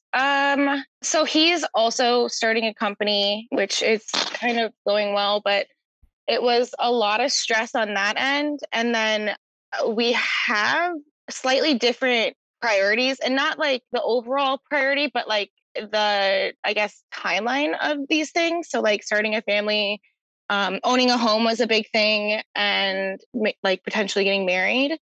So like I wanted to buy this house. I wanted to kind of step forward with everything and, start the new chapter in our lives. And he wasn't ready. And that's why I own the house and he doesn't at all. Well, because when we broke up, I just kind of threw my cash at it because I had been saving to be. And he wasn't ready for what? Marriage, kids, all of the above? Yeah, because he's got his own company right now, and like all of his attention and money is going to that. Well, he is a cannabis grower. Oh, good for him. You, the way you said it, like, well, he wasn't ready, so I just decided to buy the house on my own. Like, thank God. You're not married. Yeah. I do not understand why people who are dating, even if they're engaged, buy property together. Fucking nightmare. Might as well get married. That's a legal contract that you guys share together that it's not easy to get out of. That's basically what marriage is. It's like a mini marriage that people just like do for like, I don't know what. They think it's some sort of like financial benefit. I don't know, like, oh, I get to own a house together. For me, it was more of the commitment is what I was looking for. Sure, but like if you want a commitment, actually get a commitment. Don't circumvent a commitment, because that's an indirect way of getting a commitment. It's like, oh, you don't want to commit to me. You don't want to get an engagement. You don't want to have kids. Well, let's buy property together because it's a good investment. You're selling it as a good investment, but what you really want, like you just said, is a commitment. And like it's disingenuous, not only to your boyfriend, but to yourself, most importantly. Like you're just kind of lying. It's like when people move in together because like they think it's going to save the relationship because the relationship's been having problems. And you're just like, well, let's move in because like we'll be forced to fall in love again. Again, I've done that. So like no judgment, but we do that sometimes. So I think, like I said, you buying this house on your own with your own money and you own outright by yourself is incredibly, you were lucky that it ended up that way because you made the smart decision without wanting to make the smart decision. It was like you reluctantly made the smart decision. And if you and your boyfriend continue to work through these problems that you're having, then all the better. You get married, then fine. You'll share that property unless you do, sign some sort of prenup or whatever. But sharing this house together wasn't going to save or fix or make your relationship better. You know what I'm saying? The problem that you called in for, the lying and wanting attention from your boyfriend. Boy, imagine how if you own this property together, how you would feel, both of you, about the pressures of, working through this problem. Like you don't want to work through this problem because you own property together. You want to work through this problem because you both want to stay together or you think it's worth it. My question to you is like, why do you think you did it? And do you really want to fix this relationship? I mean, I get you did for the attention, but why do you feel like you needed the attention? Insecure. I don't know. Maybe it's insecurity a bit where I guess this is the first long-term, I would say, serious relationship that I've had or that I'm serious about them. Not like it's a two-way street in this relationship. In the past, it's always been a bit more non-committal on my end. Okay. And I guess I, for a little bit, was playing out like if this relationship is worth being in. I don't know, like testing the waters, which is like I feel like a dirtbag about it. But I mean, listen, you made a mistake. There's no sense in beating yourself up. Like the question is now is what do you want to do with the mistake that you made? Do you feel like this utter regret because you realize that you risked your boyfriend's trust and now you have to build that back, but you now know more than that? You scared yourself back in love almost, where it's just like, holy shit, I almost like, thank God he hasn't even broke up with me. There's still a lot of work to do, but holy shit, like I almost ruined a really great thing. Or are you still like should we be, are you questioning your relationship still, but feeling guilty about what you did, fine. You can feel guilty about what you did regardless of how you feel about your relationship with your boyfriend. But you need to figure out how you feel about your relationship with your boyfriend. Yeah, and like I want to be in a relationship with him. Your first situation there where it's like, holy shit, like I almost blew up a really good thing. Okay. And that's where I'm at with it. And I just want to be able to rebuild that trust and to maintain it. And I'm struggling with that a little bit because everything I do, like I said, is become a lie, which is completely understandable. Like you're only understand, 3 weeks into this thing. It's a bit raw for him. And it's going to take time.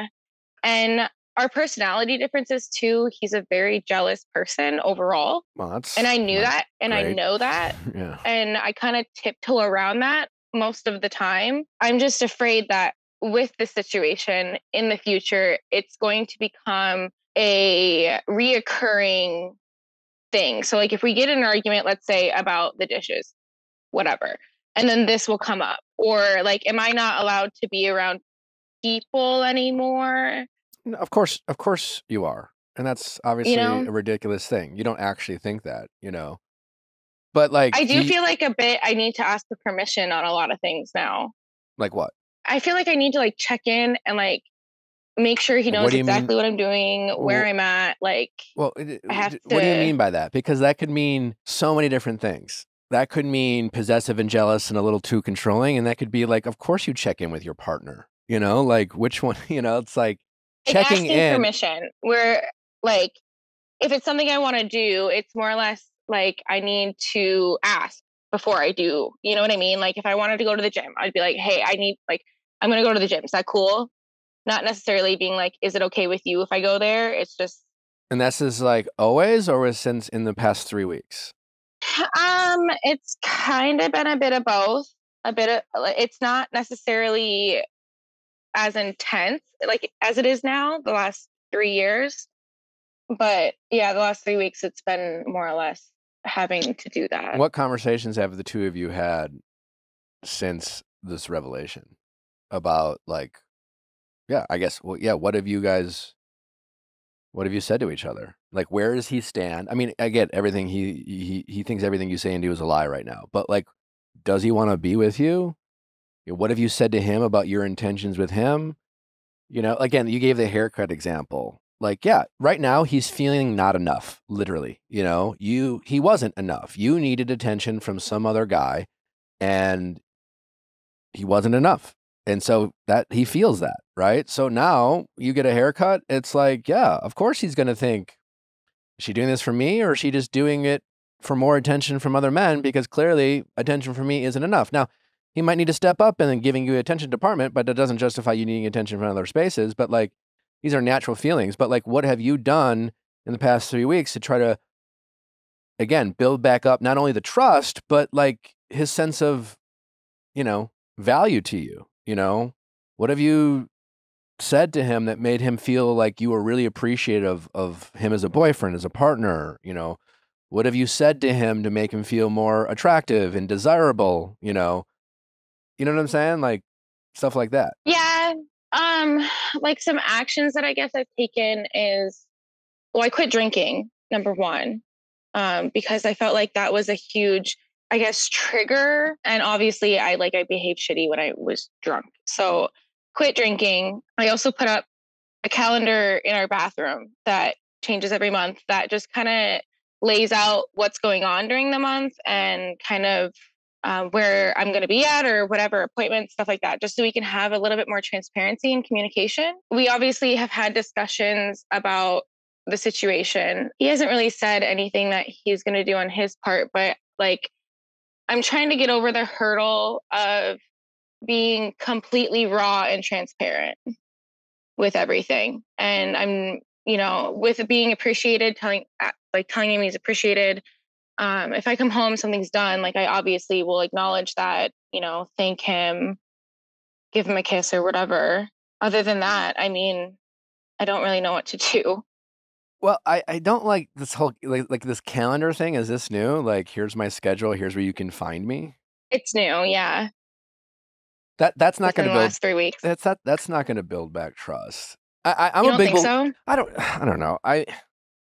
My therapist loved it. Why? So I don't know.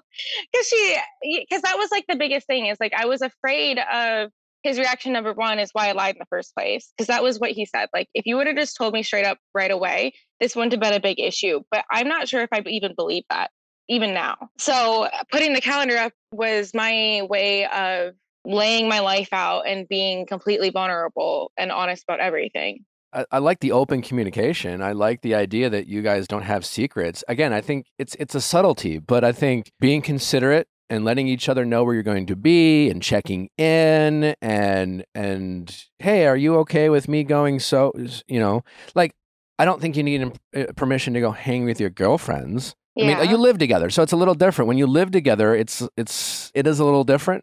Hey, I'm going to go out with my friends. It's not like you're asking permission. You're just letting them know.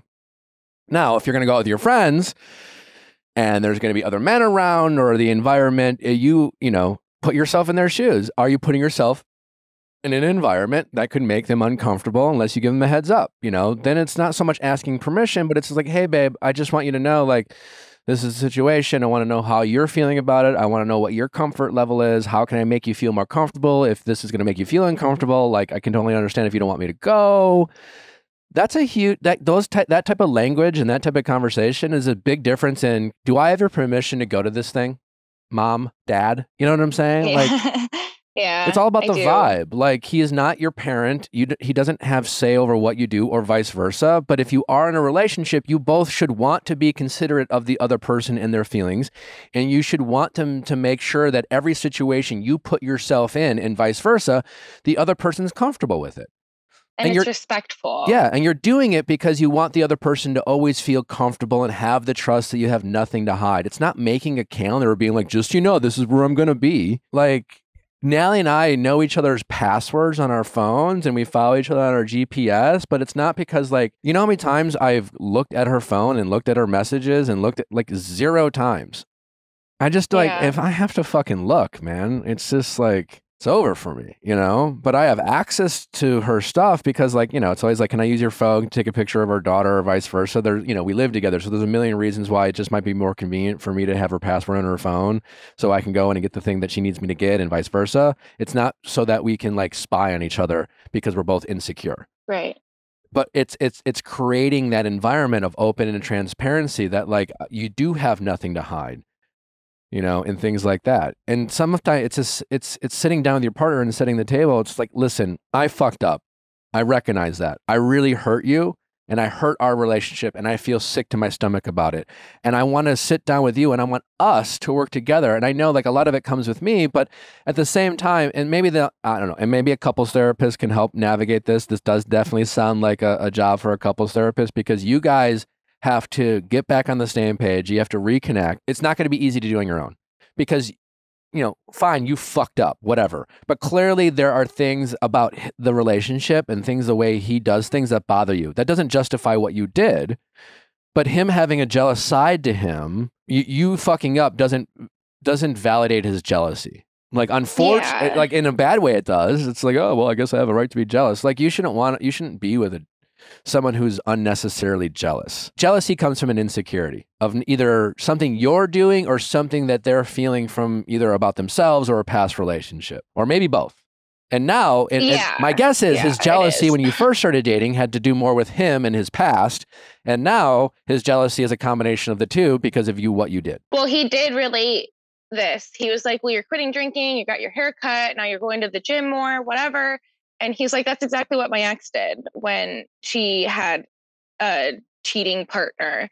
Like, I guess she got caught and then, like, made so he's already been cheated on. And then, yeah. Okay, so you're dealing with that. You're going to have to go out of your way to... different. Like, that doesn't matter. Like, it's irrelevant. Yeah. That's irrelevant. You have to build up, again, not only the trust, but you have to build your... It's more about building back your connection than the trust. Right now, you guys are very disconnected. You are a threat to his insecurities. You are a trigger for his past. It doesn't matter if you're completely two different women, like, at the end of the day, most people cheat because, regardless of the reason why they needed the attention, some, trigger from their past, daddy issues, whatever the fuck, who knows. Either way, you needed that validation that he wasn't good enough in that moment. And you might be totally different people, but, like, You know, it's not like there's one type of personality that cheats. Everyone cheats. Every astrology sign, doesn't matter if you're a Libra or an Aquarius or you're a Gemini, they've all cheated. You know what I'm saying? Like, so the fact that you're totally different isn't gonna make him feel better. Yeah. And in his mind, you cheated. You know, you did. He has said that. And you need to recognize that, you know, maybe you didn't fuck some guy, but like and on some ways it doesn't matter. Trust is trust and lies are lies. Like, imagine how sick it would make you feel if it was the roles were reversed. All of a sudden some girl gives him his number. He could easily say no. He says yes. He's Snapchatting with her. Some girl is in your backyard of the house you own and he's just like flirting with her. And you know how people work. Your boyfriend knows how it works, right? I'm sure you told him everything, but you can't possibly tell him everything. You didn't tell him about every little glance and every little laugh that you guys had and every little joke that made you giggle and feel good about yourself or made you feel sexy. You didn't say that. And obviously you didn't, because that would be fucking cruel if you did.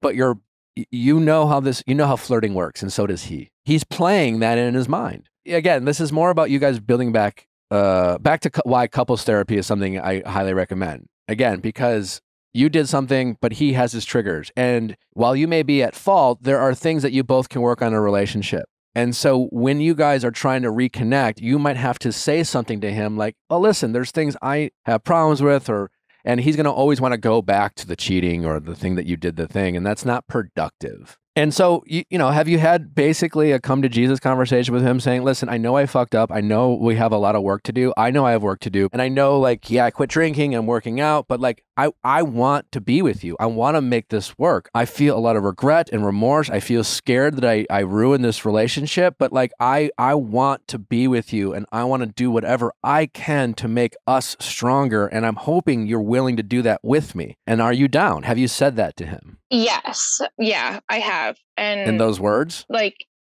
not all of them. How did you say it? Yes, I did. I did tell him, like, you know, I screwed up and I realized that. And I was a coward. And that's the whole reason I lied in the first place, because I was afraid of a reaction that I created in my head that I projected onto you. And, you know, I did. I was like, if we are breaking up, I completely understand. But if we're not, then we have to like choose each other. And these are the changes I'm committed to making. But I mean, I didn't ask him about anything. I guess I didn't tell him the things that bother me. I mostly focused on that's myself. Fine. That's it's probably a little early for that. It's just more, I don't want you to say things like, well, if we break up, you know, because that's all he's going to hear. Well, he doesn't want to break up with you. He didn't want you to do this. You got to be very careful about the language you use in these situations. What do you mean, if we break up? I don't want to break up, you know? He is afraid that you are trying to find a way out of this relationship. You got to remember that you are reminding him of someone who already did this shit to him. Yeah. And someone who really hurt him. So what he needs, I'm guessing, is more of you saying how much you want this to work and how much you are willing to make this work. And you are hoping that he is willing to do that with you. And yeah, you can get into like, we have work to do, but yes, now is not the time to bring up, well, just so you know, you do things too.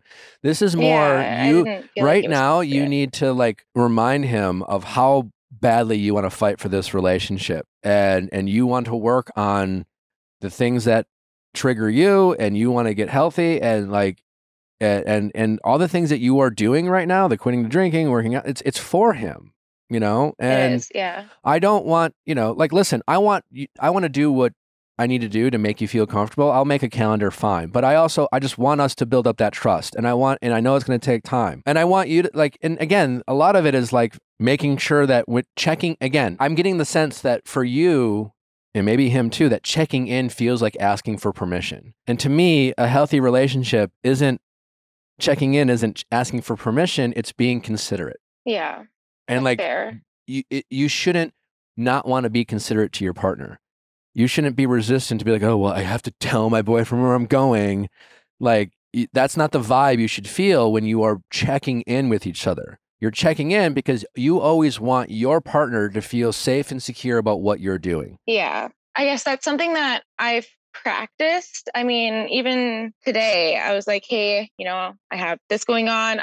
Since this got canceled, I'm going to do that. etc. Just kind of filling it in. And I guess I should just ask him what his expectations are with that. You know, like if all of like the calendar and like location and all that stuff, if that's even helping build the trust. Yeah. And if he even wants that. That's a great point. If you are even, so you never really asked him if this was helpful? Not with the calendar thing, no.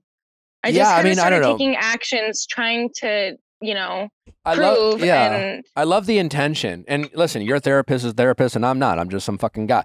So take my advice, you know, you want. But to me, you not asking if this would be helpful, how do you know if it's helpful? And I'm not saying you are by any stretch of the imagination, but like really great liars and deceitful people are very good at making it and giving you a false sense of security. So if you are making some calendar that he didn't even ask and he doesn't even know what it's about, like how does he fucking know it's not even bullshit? Oh, here's a calendar. Here's where I'm going to be. Oh, here's my GPS location. Again, good liars can cheat that shit. And if he is, you know what I'm saying? So like if he's not even asking for it, it may come off as manipulation. I don't know. Or just like, it's not, you know, and like, I don't want to track, you know, like, I don't want to track you. I don't know. But it's sitting down and saying, hey, listen, what can we do to be more connected? And what can I do to make you feel more, you know, I fucked up and I don't want you to say that you made him feel like less than, because let him say that, don't say that to him. But like, it's more like empathy, you know, it's more, if you did to me what I did to you, I would be crushed. And I'm thinking about if the roles were reversed and how hurt and how upset I would be and how much I would be sick to my stomach and how hard of a time I'd have to trust you. I want to do whatever I can to earn that back, but I don't want to assume anything I'm going to do. So what can we do? What can we sit down? It's putting in that effort, you know, just show the effort of over communication, making a calendar without someone asking it. It's like, it's almost like it can come across as almost like, fine, you're going to make me do this. I'll share my calendar with you. I don't know, you know? Yeah. And I can see that perspective. And I think maybe some clarification would be useful for that. Because it was as much for me as it is for us, you know? And maybe I need to just communicate that better. And that's something I know I need to work on. Because I'm like, what's his love language? I guess he won't even tell me. I've asked him like 6 times. He thinks it's dumb. Okay. Well, you've been dating him for 3 years. It's not physical touch. Definitely. Okay. I would say, words of affirmation, acts of service. Okay. Well, there you go. Words of affirmation, acts of service. So there you go. This is why I asked, because like, when was the last time you sent him a message just telling him like how thankful you are to have him in his life, how proud you are of him, how cool it is. Yesterday. Great. Do more of that, you know? But like, and was yesterday the first time in a while, or is that a regular thing that you do? It's a regular thing, I'd say. And even if it's not like over text, I mean, I try to communicate in person too. Okay. So you were doing this prior? Yeah, absolutely. How did you receive it? I mean, fairly well. I just don't know if it's become something that he's so used to that maybe it's not as significant. Maybe. Yeah. I mean, listen, he also, when he says like love languages are stupid, he can't, you know, that's not that's not like, okay, well, love language, call it what you want. But like at the end of the day, fine, don't call it love languages. How can I make you feel more loved? How can I make you feel more valued? How can I make you feel more secure? Regardless of what happened, like you should be, you know, let's say this didn't happen. You should have been able to go to your boyfriend and be like, well, I don't know. How can I make you feel like that I care about you? Yeah. And honestly, like in the first place, I should have been able to be honest in the first place and not lie about it. Yeah. You made a mistake. You don't have to beat yourself up. But also at the same time, are you you have to make sure your emotional needs are being met. And when your partner says, when you ask your partner what their love language is and they refuse to tell you and say it's stupid, well, they're making it harder for you to connect with them. Yeah. And maybe actually saying that, like you being so resistant to this is not helping my security. And that's something like before we broke up too, that was something I mentioned is I don't feel emotionally safe all the time. That's a valid feeling. So you guys clearly have work to do in the relationship. Yeah. And what you did isn't a fireable offense, and despite his every reason to be frustrated and hurt and not trust you, but like clearly there's some work that you two need to do together. And at the end of the day, despite you fucking up, he needs to decide whether he wants to be with you or not. And if he wants to be with you, he's going to have to put in just much work in this relationship as he's expecting you to put into it. And yeah, he's not going to forget what you did, and it's going to come up, and you might say or do something that triggers him, and it might, it might feel like he's throwing it in your face. But to a certain extent, he's going to have to try to not throw it in your face. If he wants to be with you, he's going to have to at least accept that you did it, forgive that you did it, but still, and then do the work. And like, he doesn't. I wish he was on this call, like, just to get his perspective and like have you talk through this with him, because some of the stuff I have brought up and it's hard to kind of break through the shell a bit. Yeah, I hear you. I mean, yeah, call back. I'd love to talk with both of you. Yeah, and that's another thing. You have to see what he's willing to do. I mean, listen, you might have fucked up and he might have every right to be upset. But if his solution to your fucking up is being like, well, you fucked up, you need to fix this. I'm basically going to check out. I don't have to do anything because I didn't cheat on you. So I'm going to go to work. I'm going to do my thing. I'm not going to go to couples therapy. I'm not going to sit down and talk to you about our connection. You have to figure it out and fix our relationship or else like that. Then there's nothing to work on, Yeah. So that would be the extreme. I don't know where he's at, but like if he wants to be with you, regardless of who fucked up, he needs to do just as much work as you do to make sure you guys get reconnected. And maybe this would be a good time for you guys to figure out, what does the future look like for you guys? What are your relationship goals? What are your individual goals? How can you guys help each other meet your individual goals? How can you guys help support each other as individuals? And then how can you guys work together on your relationship goals? And making sure that those relationship goals match up. You don't need to like put on a 5-year plan or anything, but like, do you both want to get married someday? Do you both want to have kids someday? What does someday look like for you? Someday is pretty vague, Yeah. Are you on a path to an engagement, or are you just dating for the fuck of it? Yeah, and like we are definitely, like we've talked about having a family, and we both do agree that we are each other's people. Great.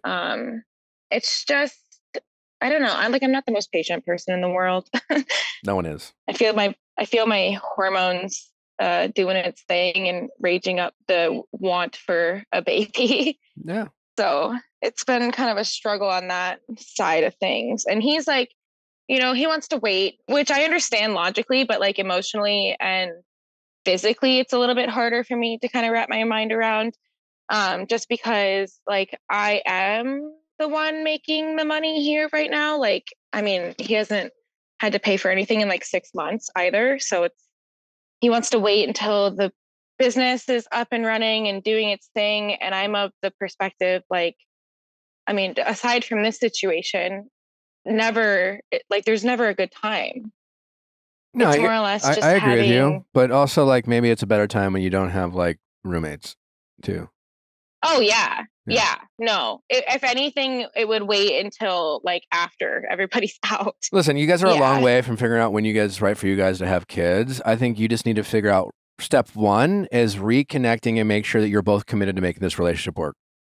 Can he forgive you? Can you just be like, listen, I think it starts with you doing a better job of empathizing with him, letting him know that if it was the other way around, how hurt you would be and how valid his feelings are, and that how focused you are on rebuilding that connection and trust, and just reiterating that and hoping that he is also willing to put in the work, like I said. And if he's not, then you can't, doesn't matter if you fucked up, you can't fix it on your own. That's not how relationships work. They're a two-way street. It might feel unfair, but when one person fucks up like you did, unfortunately, it still requires work of the person who was hurt. And if they want to stay in this relationship and they want to fix it, they're going to have to participate. Do you have any recommendations for like reconnection? Is there any, like, aside from having these conversations? That's step one. All I can really think of is you know, like doing date nights or something. Sure. I mean, holding hands, I don't know, quality time. I mean, he's going to have to be willing to have a conversation about love languages, whether you're actually talking about love languages or just being like, hey, you know, you need to be able to communicate on some point that sometimes your emotional needs aren't met, that you don't feel emotionally safe at times, whatever that means. You need to be able to articulate that without making him feel like you're accusing him of something. Hey, sometimes, whether you mean to or not, this is how I feel, and I'd like us to work on that. Again, it's using a lot of we and us language. It's not you do this and you never do this. I never feel this. You know, it's more, you know, sometimes this happens and we don't do this. And as a result, sometimes, you know, you might have to throw in an I in there, but, you know, I feel. Yeah, it's just, I don't know. It's just, what's the common goal? You know, Natalie and I have been through our shit too, but we've always felt the love of the other person. And we've always felt like the other person was committed to trying to make it work, even at times of being like, wow, are we sure we can do this? But it was like, no, there was always a willingness to put in the effort. Always. And that, more than anything, you know, add that security. You don't have that right now. You're not sure if he's willing to put in the effort. He's not sure if you're working out for him. So it's just getting back on the same page there. Yeah. And again, it's like, I just don't know how to approach that. Can we talk about our relationship? I mean, if he's not willing to talk about your relationship, then what's the point of having one? Yeah, I suppose. That's also scary too, though. Well, how so? Yeah. I don't know. The old trope, like, if, let's say, we don't find the common ground, which I don't think that's going to happen. I think we will find the common ground. I believe in us. I do. But let's say it doesn't happen. And 2 years down the line, we're in the same spot, or we decide that the relationship is no longer serving us. It's like, then what? It's scary. Sure, life is scary. You can't predict the future. But who cares about 2 years from now? Have the conversations now. So like, you finding out in 2 years you guys aren't willing to put in the work, well, that's because you didn't have the conversations now. I mean, you can't predict how feelings are going to go, if feelings are going to change. But right now, you're not even sure if you guys are willing to put in the work. And he needs to be willing to have conversations about how you can make him feel more loved, or how he can make you feel more loved. Little things he can do, you know, to validate each other. You know, you do need to validate each other from time to time. One of Natalie's love languages is physical touch. At times, I can, like, you know, be busy, and every once in a while, she'll have to say, like, "Hey, can you be more physically affectionate?" And I can say, and that, you know, I can get defensive. I'm like, "Oh, I thought," you know, but she has the right to ask, and then it's my job to be like, "Yes, I can make that effort," because it doesn't matter whether I think I'm doing it or not. She's not feeling it, and I want to make her feel a certain way, and he should want to make you feel a certain way, and vice versa. You know. Yeah, I do. It's a tough conversation that needs to be had, I think. It does, but that's the thing. You guys aren't having these tough conversations. There's a little bit of going through the motions in your relationship. Oh, we've been together for 3 years. Oh, we've said we're each other's person. You're not alone in this. This is a lot of relationships. You do all the talking in the first couple months of your relationship, and then you literally stop checking in with each other. And checking in sounds like, you know, parenting. You guys need to be more connected. Again, checking in should feel like consideration, not controlling. And right now, it feels like you are making him a calendar so that he knows where you are, not because you want to be more considerate. Yeah, and I could see that perspective, like I said. But it's not like he knows where, like, he has my location too. So it's not like, I have Natalie's location, but like, it's more about know where I am at any moment, you know. And that was before all of this happened anyways. Yeah, but he trusted you and he wasn't checking the phone, and it's like, you know, location or not, like, who knows, you know. Yeah, and regardless, I was at my own house, so it's like, it's irrelevant. It's completely irrelevant. With that, like, with the conversation, is that something that, like, okay, we have the conversation, like, we make these action items, we decide we're on the same page, like, do you have to, or should we, like, reiterate that conversation and, like, revisit it monthly? Or, like, I don't understand how that really works, you know? Well, I don't know. I mean, yes, you should be checking in as a couple whenever you feel the need. You know? Yeah, I suppose. I mean, I was fucking around with Natalie the other day, we were on this high of our daughter, and I kind of joked, was this like, do you like your life? She's like, oh my God, it's amazing. And then I was just like, well, how could your life be better? And it was more about me asking her, like, is there anything I can do? I didn't like spend all day being like, oh, I should check in with Natalie. It was just like I asked a question. That's kind of the thing. It's just like checking in with your partner shouldn't always have to be some big conversation or some big moment. Again, I strongly feel that you guys could benefit from couples therapy because, again, couples therapy isn't supposed to be some sort of reconstructive surgery. Granted, you guys have some work you need to do. Couples therapy is about having that mediator. Again, a good couples therapist is not there to take sides. It's when you guys, every couple, right? When you are communicating to your boyfriend, you're not even sure if he's hearing you the way you want to be heard. You're not sure if you're triggering him accidentally. A couples therapist you'll be talking and he'll be, and your therapist, he or she, will be watching your partner to see how he is receiving the information you're sending. And at any point when a good therapist would notice that your partner isn't hearing the way you want, and he might time out and be like, wait, so here's what she's trying to say, and do you hear him? It's that mediation. Because when you're fighting around, you always reach that point where you're saying something, they're not receiving you, they're fighting back, and then it becomes adversarial rather than you trying to connect. And a good couples therapist is two people saying, hey, being vulnerable, like, we're not the best communicators. Our goal is to be on the same page. Our goal is to hear each other out. And sometimes a third party, unbiased person who's good at communication can help us make sure that we're hearing each other out, because it's just about getting on the same page. It's not about winning a fight. Couples therapy isn't about like finding a therapist who's going to side with you. If you're trying to win a fight, then you've already lost. Yeah. And that's how I view even like our arguments. There's a long time there where he's like, well, we fight too much. And I'm like, well, us fighting just means that we give a shit. Sure, to a certain extent, but like you have to get somewhere, Yeah. Yeah. And that's something that like we've actually improved a lot on, is the arguing thing. Like we had an argument this last weekend, and it wasn't about any of this, but like we actually came to a conclusion that we both could accept.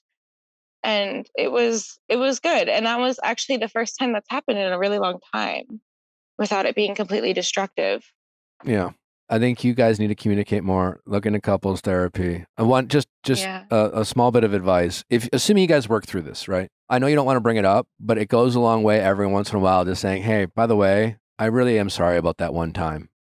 Like a kind of an out of nowhere apology, even when it's long past. Just because he probably won't even, he might forgive you, but he won't, he will forgive you before he forgets about it. And every once in a while, you reminding him that you like are sorry and that you are grateful that you were able to work through it together. And he was, goes a long way. We all like to feel appreciated, and men even more than women. And the more you can show him your appreciation in any way will go a long way. And if you just remember, if nothing else, you remember that, I think you'll be in good shape. Yeah, I think that's good advice. Having the thoughtfulness. It's your boyfriend. This is not some scary professor. It's like you should be able to talk about this shit. Yeah. All right. Okay. Well, thanks for the advice. Well, if you guys want to call in together, let me know. I'd love. Okay. Well, I'm kind of afraid of what he would say. Answers are clarity. Listen, you got to stop being afraid of answers. Oh, I didn't tell you because I don't want to make you mad. There's a little bit of that. You definitely, the way you talk, it's clear that you are often afraid of confrontation because you're afraid of the answer. And when you're afraid of the answer, you use it as an excuse to either to avoid confrontation or, seek out solutions in other areas like that aren't so healthy. And you need to be willing to have these conversations, even if you're afraid of the outcome, because the short term might be a little friction, but the long term the goal is to get on the same page, and you can't guess. Yeah, and that's definitely something I need to work on personally. Yeah, it's like, oh, absolutely. You literally thought of a solution on your own without even checking in with them. Hey, I'll make a calendar. How do you know if that is what he needs? Yeah, I don't. So yeah, that's a good point. I have some reflection to do on that level. Just keep checking in with them. Yeah, and I really like the idea of randomly just, re-apologizing it. It's not rehashing it. It's just reminding him that like I didn't forget and Yeah, it's not like every other week, but every once in a while. Again, this is down the road. Yeah. But like, absolutely. hey, Yeah. you know, like I'm really sorry. And if you are, and if you get to the point where he is willing to work with you on this stuff, if you guys do get into couples therapy, if he does sit down and have these conversations with you, it's that like, hey, this means a lot to me. And this is what I needed. Yeah. And thank you. And I feel so much closer to you. And thank you. You know, like when he does do the little things that you want, that he's resistant, just make sure you appreciate it. Yeah. Because he might think it's stupid, but it seems if it gets a rise out of you, you know, he should want to do that. Yeah. Yeah. You're right. All right. Yeah. We'll see if he wants to come on. Okay. I will. I'll ask him. Don't be afraid of the answers. You know, I'd be more afraid of it's guessing. Easier said than done. Well, not really. I don't know. Well, you're always going to find out the answer. You're always going to find out the answer one way or the other. You're just going to find it out, you know, sooner than later. And, you know, it's like you could have asked him how the calendar would work, or you could find out like 3 months that it didn't do anything for him, or had the opposite reaction. You know, you will always find out the answer. So the question is, will you find out sooner than later, and at what cost? Yeah, and I'm a little bit combative to that because like the calendar thing isn't only for him, you know, and like I wanted to help with the transparency, but it was mostly for like myself. Okay. You know, like tracking, like not when I'm not drinking, what bills are due what day, when's my appointments, you know, like exercising. Like, so let him know that. Like, does he know that? You know what I'm saying? Like, you're just doing things and hoping it has a certain kind of effect on him. Yeah, he's not a mind reader. Right. I need to discuss it with him and get his perspective on, you know, if the actions I'm even taking, if they're beneficial. Yeah. I can't just decide it's helping. I have to actually, you know. And you got to ask him how. On it. Yeah. What could I do? Like, just be on the same page. Yeah. Yeah. You guys people get more secure in a relationship when they don't have to guess how their partner thinks or feels. But to get to that point, you have to communicate. Yeah. And validate. You know, otherwise you're gonna, you know, go somewhere else for it. Yeah. All right. All right. All right. Well, good luck. Well, thank you for your time. My pleasure. Hope to get an update from you down the road, and I'd love to talk with you both. Yeah, definitely. All right. Talk to you later. Thanks for your time. All right. Have a good one. How's it going? It's going pretty good. All right. What's your name? My name is Paige.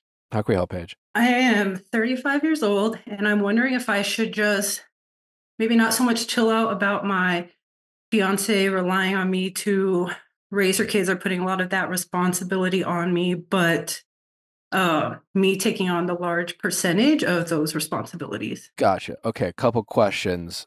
When you say chill out, you're implying that you don't like the expectation that she seems to have, which is somehow in some way you should be the one raising her kids. Yeah, and it's more the internal conflict I have with myself, and it's not responsibilities that are asked of me, but more so if I don't do it, it doesn't get done. Okay.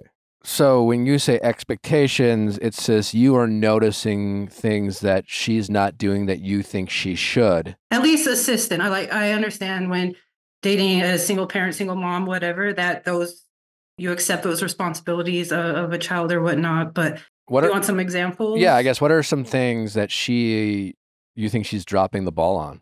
Holding them accountable for homework time, brushing their teeth. If I'm not telling them to do that night and day, it's not going to get done. Monitoring screen time. Okay. Yeah. Kind of enforcing time outside. So is this a difference in parenting styles, or is she just like doesn't care or too lazy to do it? After our most recent conversation, because we had these conversations before moving in together, making that choice to do that. Mm-hmm. And we seem to have the similar values. But then when it comes to kind of putting those in action, maybe that's where laziness comes in. And then after our most recent conversation, when I was talking about the screen time, that she's okay with them pulling a 12-hour shift watching YouTube on their tablets, whatever, on the weekend. She just brought up that she wasn't raised like that to have that time monitored and whatnot. And doesn't necessarily see a problem. Well, I can spend hours telling you why she might be wrong, but like, does she know? Like, do you know what your kids are watching? You know, kind of thing.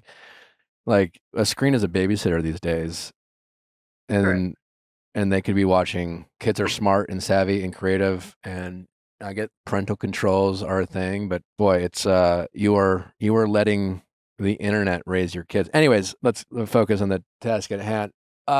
Your fiance, who's the other parent in that equation? She was married, high school sweetheart. They were together probably about 10 years. He is not in the picture. I think they had a messy end. He lives out of state and has never, as long as I've known the kids, has never reached out to contact them or support them. How many kids are we talking about here? 3. Okay. And so when you say, like, should you just get over it? Like, is it more about, are you frustrated? Yeah, I guess it's back to my original question. How much of this is just a difference in how you guys should raise the kids? Or is it more about who is responsible for doing what? Maybe it's a combination. Maybe my question is maybe more, should I accept that there's a difference and just support the way that she is okay raising the children? Or should I, well, I guess it depends. Accept the responsibility of leading how I think they should be. You are engaged to a single mom. Correct. Okay. So I'm guessing when you got engaged, or I'm hoping you guys had at least some expectation, and your partner, the single mom, is in fact very much a single mom. The other parent isn't in the picture, not there, non-existent as far as you know, not coming back. Who knows? I mean, down the road that might happen, but is right now not in the picture. So what conversations did the two of you have early in your relationship, even prior to engagement, or certainly when you got engaged, of like what role you would play in their life? Because at the end of the day, it's her choice to decide whether, like, hey, listen, she might be someone who's like, listen, I got this. These are my kids. I love you for you. I want to have a relationship with you. But when it comes to my kids, like you're not their parent, and respectfully, I'm going to raise my kids the way I want to raise my kids. And then you can decide for yourself whether you are on board for that or not. But it's her kids. It's her right to say that. Or she could say, hey, listen, like, I have my kids, but like, I want a life with you and I want a family with you. And if you are open to be, a co-parent with me, I'd love us, for me and my kids, for you to be a part of our family. And maybe we might grow our family and we might not, but either way, like, I want you to be a part of that. And then let's together as a team, as two parents, figure out how to raise my kids / our kids. Like which conversation did you guys have? It was the co-parenting kind of conversation, because I did bring that up because I wanted to understand my role and how that would fit. And even when we had first all moved in together under the same roof, there was a time where I felt like I was, I guess, harping on them a lot. Mm-hmm. And I had told her if she felt I was overstepping in any way to let me know. And it was more of just a, hey guys, do this, don't do that.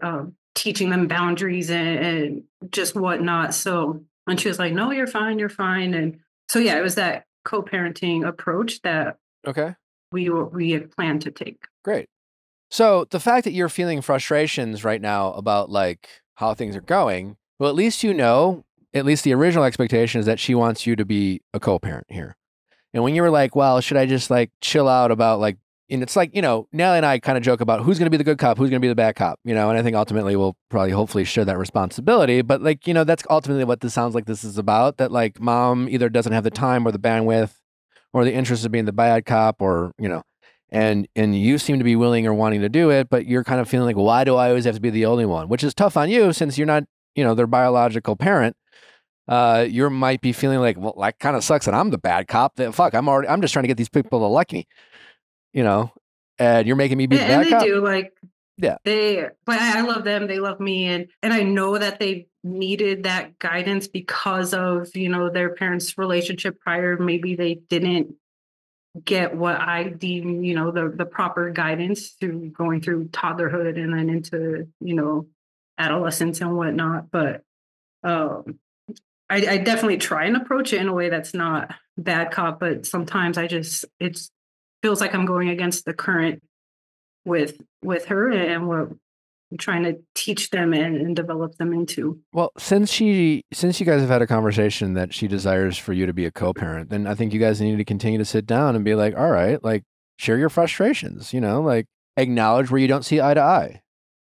You know, it's like, are you okay with the kids having this much screen time? Here are my concerns as to why it might be a problem. And she was like, oh, well, it makes my life so much easier because obviously they can watch YouTube for 12 fucking hours and I can get shit done. And I'm already busy enough. And oh my God. You know, but either way, as parents who will want to raise these kids together, you guys got to get on the same page. And that's going to require multiple conversations over and over and over. And those feelings may change. As far as like screen time, I would recommend her reading a book by Jonathan Haidt. He's a social scientist. The Anxious Generation. I'll write that down. It tells you all about why phones are damaging children and the risks about the screen time and who has access to them. Pedophiles aren't in the streets anymore; they're online. And that's just the tip of the iceberg. And forgetting about pedophiles, there's drug dealers. There's just also like who's raising your kids. Content. They don't need to be content. seeing. Like values. Anyways, have her read the book. But regardless of what you guys decide, just get on the same page. And it's like, hey, babe, whatever you guys decide, it's like, all right, if we decide to limit this or limit that, or we decide to, maybe you might decide like sleepovers. What are your policies for sleepovers?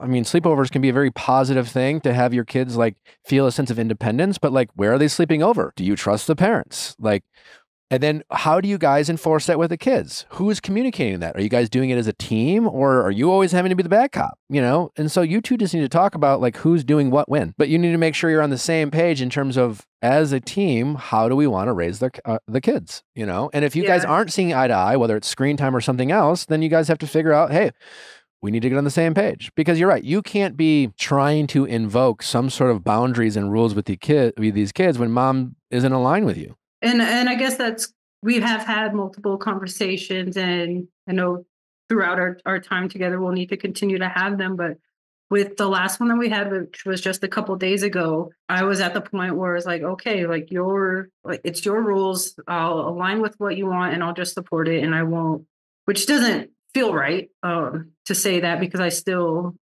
firmly disagree in some areas and want her to step up in other areas as well.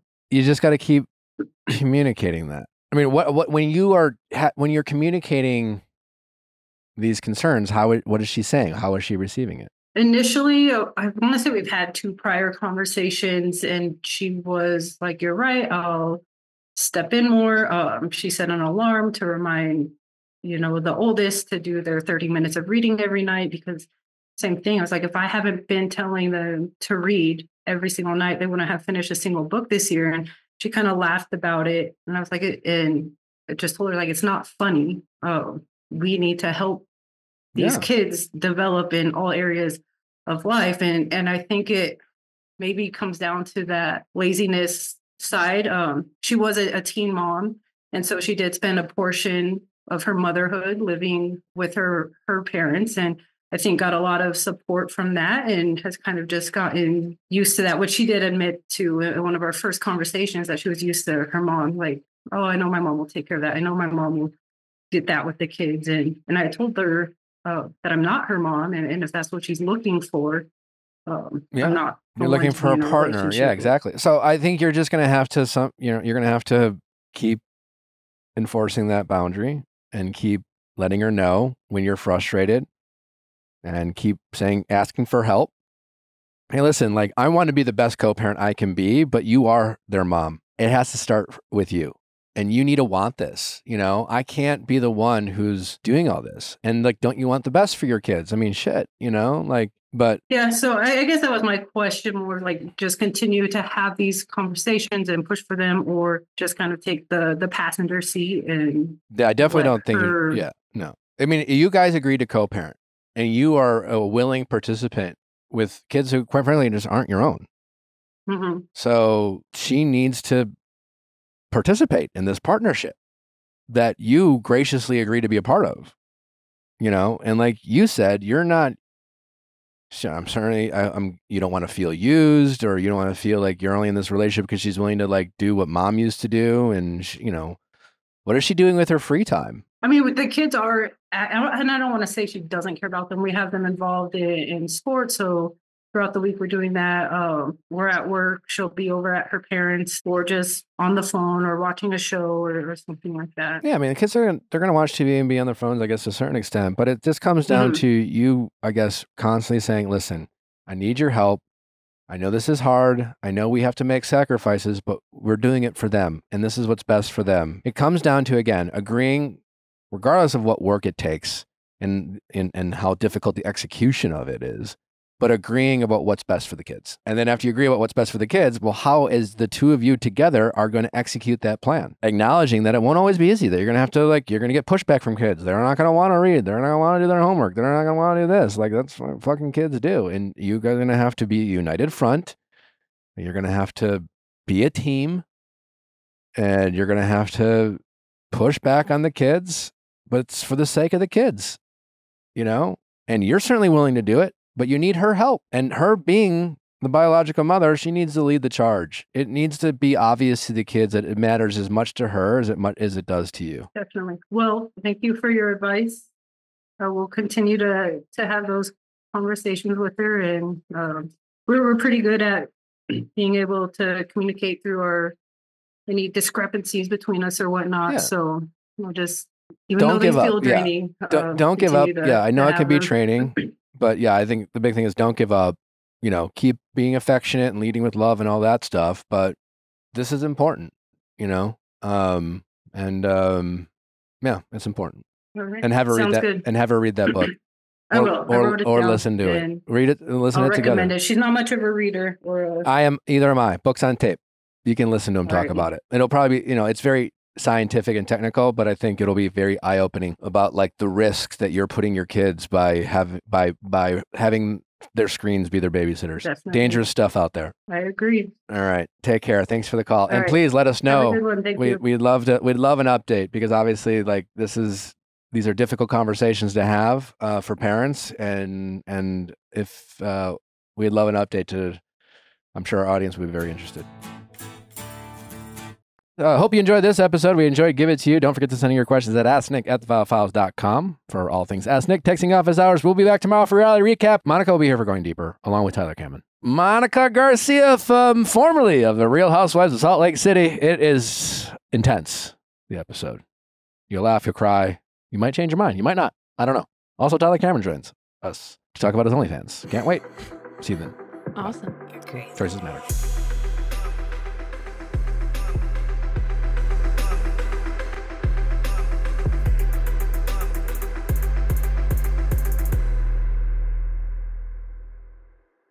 Hey guys, if you loved what you listened to, make sure you hit that subscribe button below. Thanks for listening. We'll see you next time.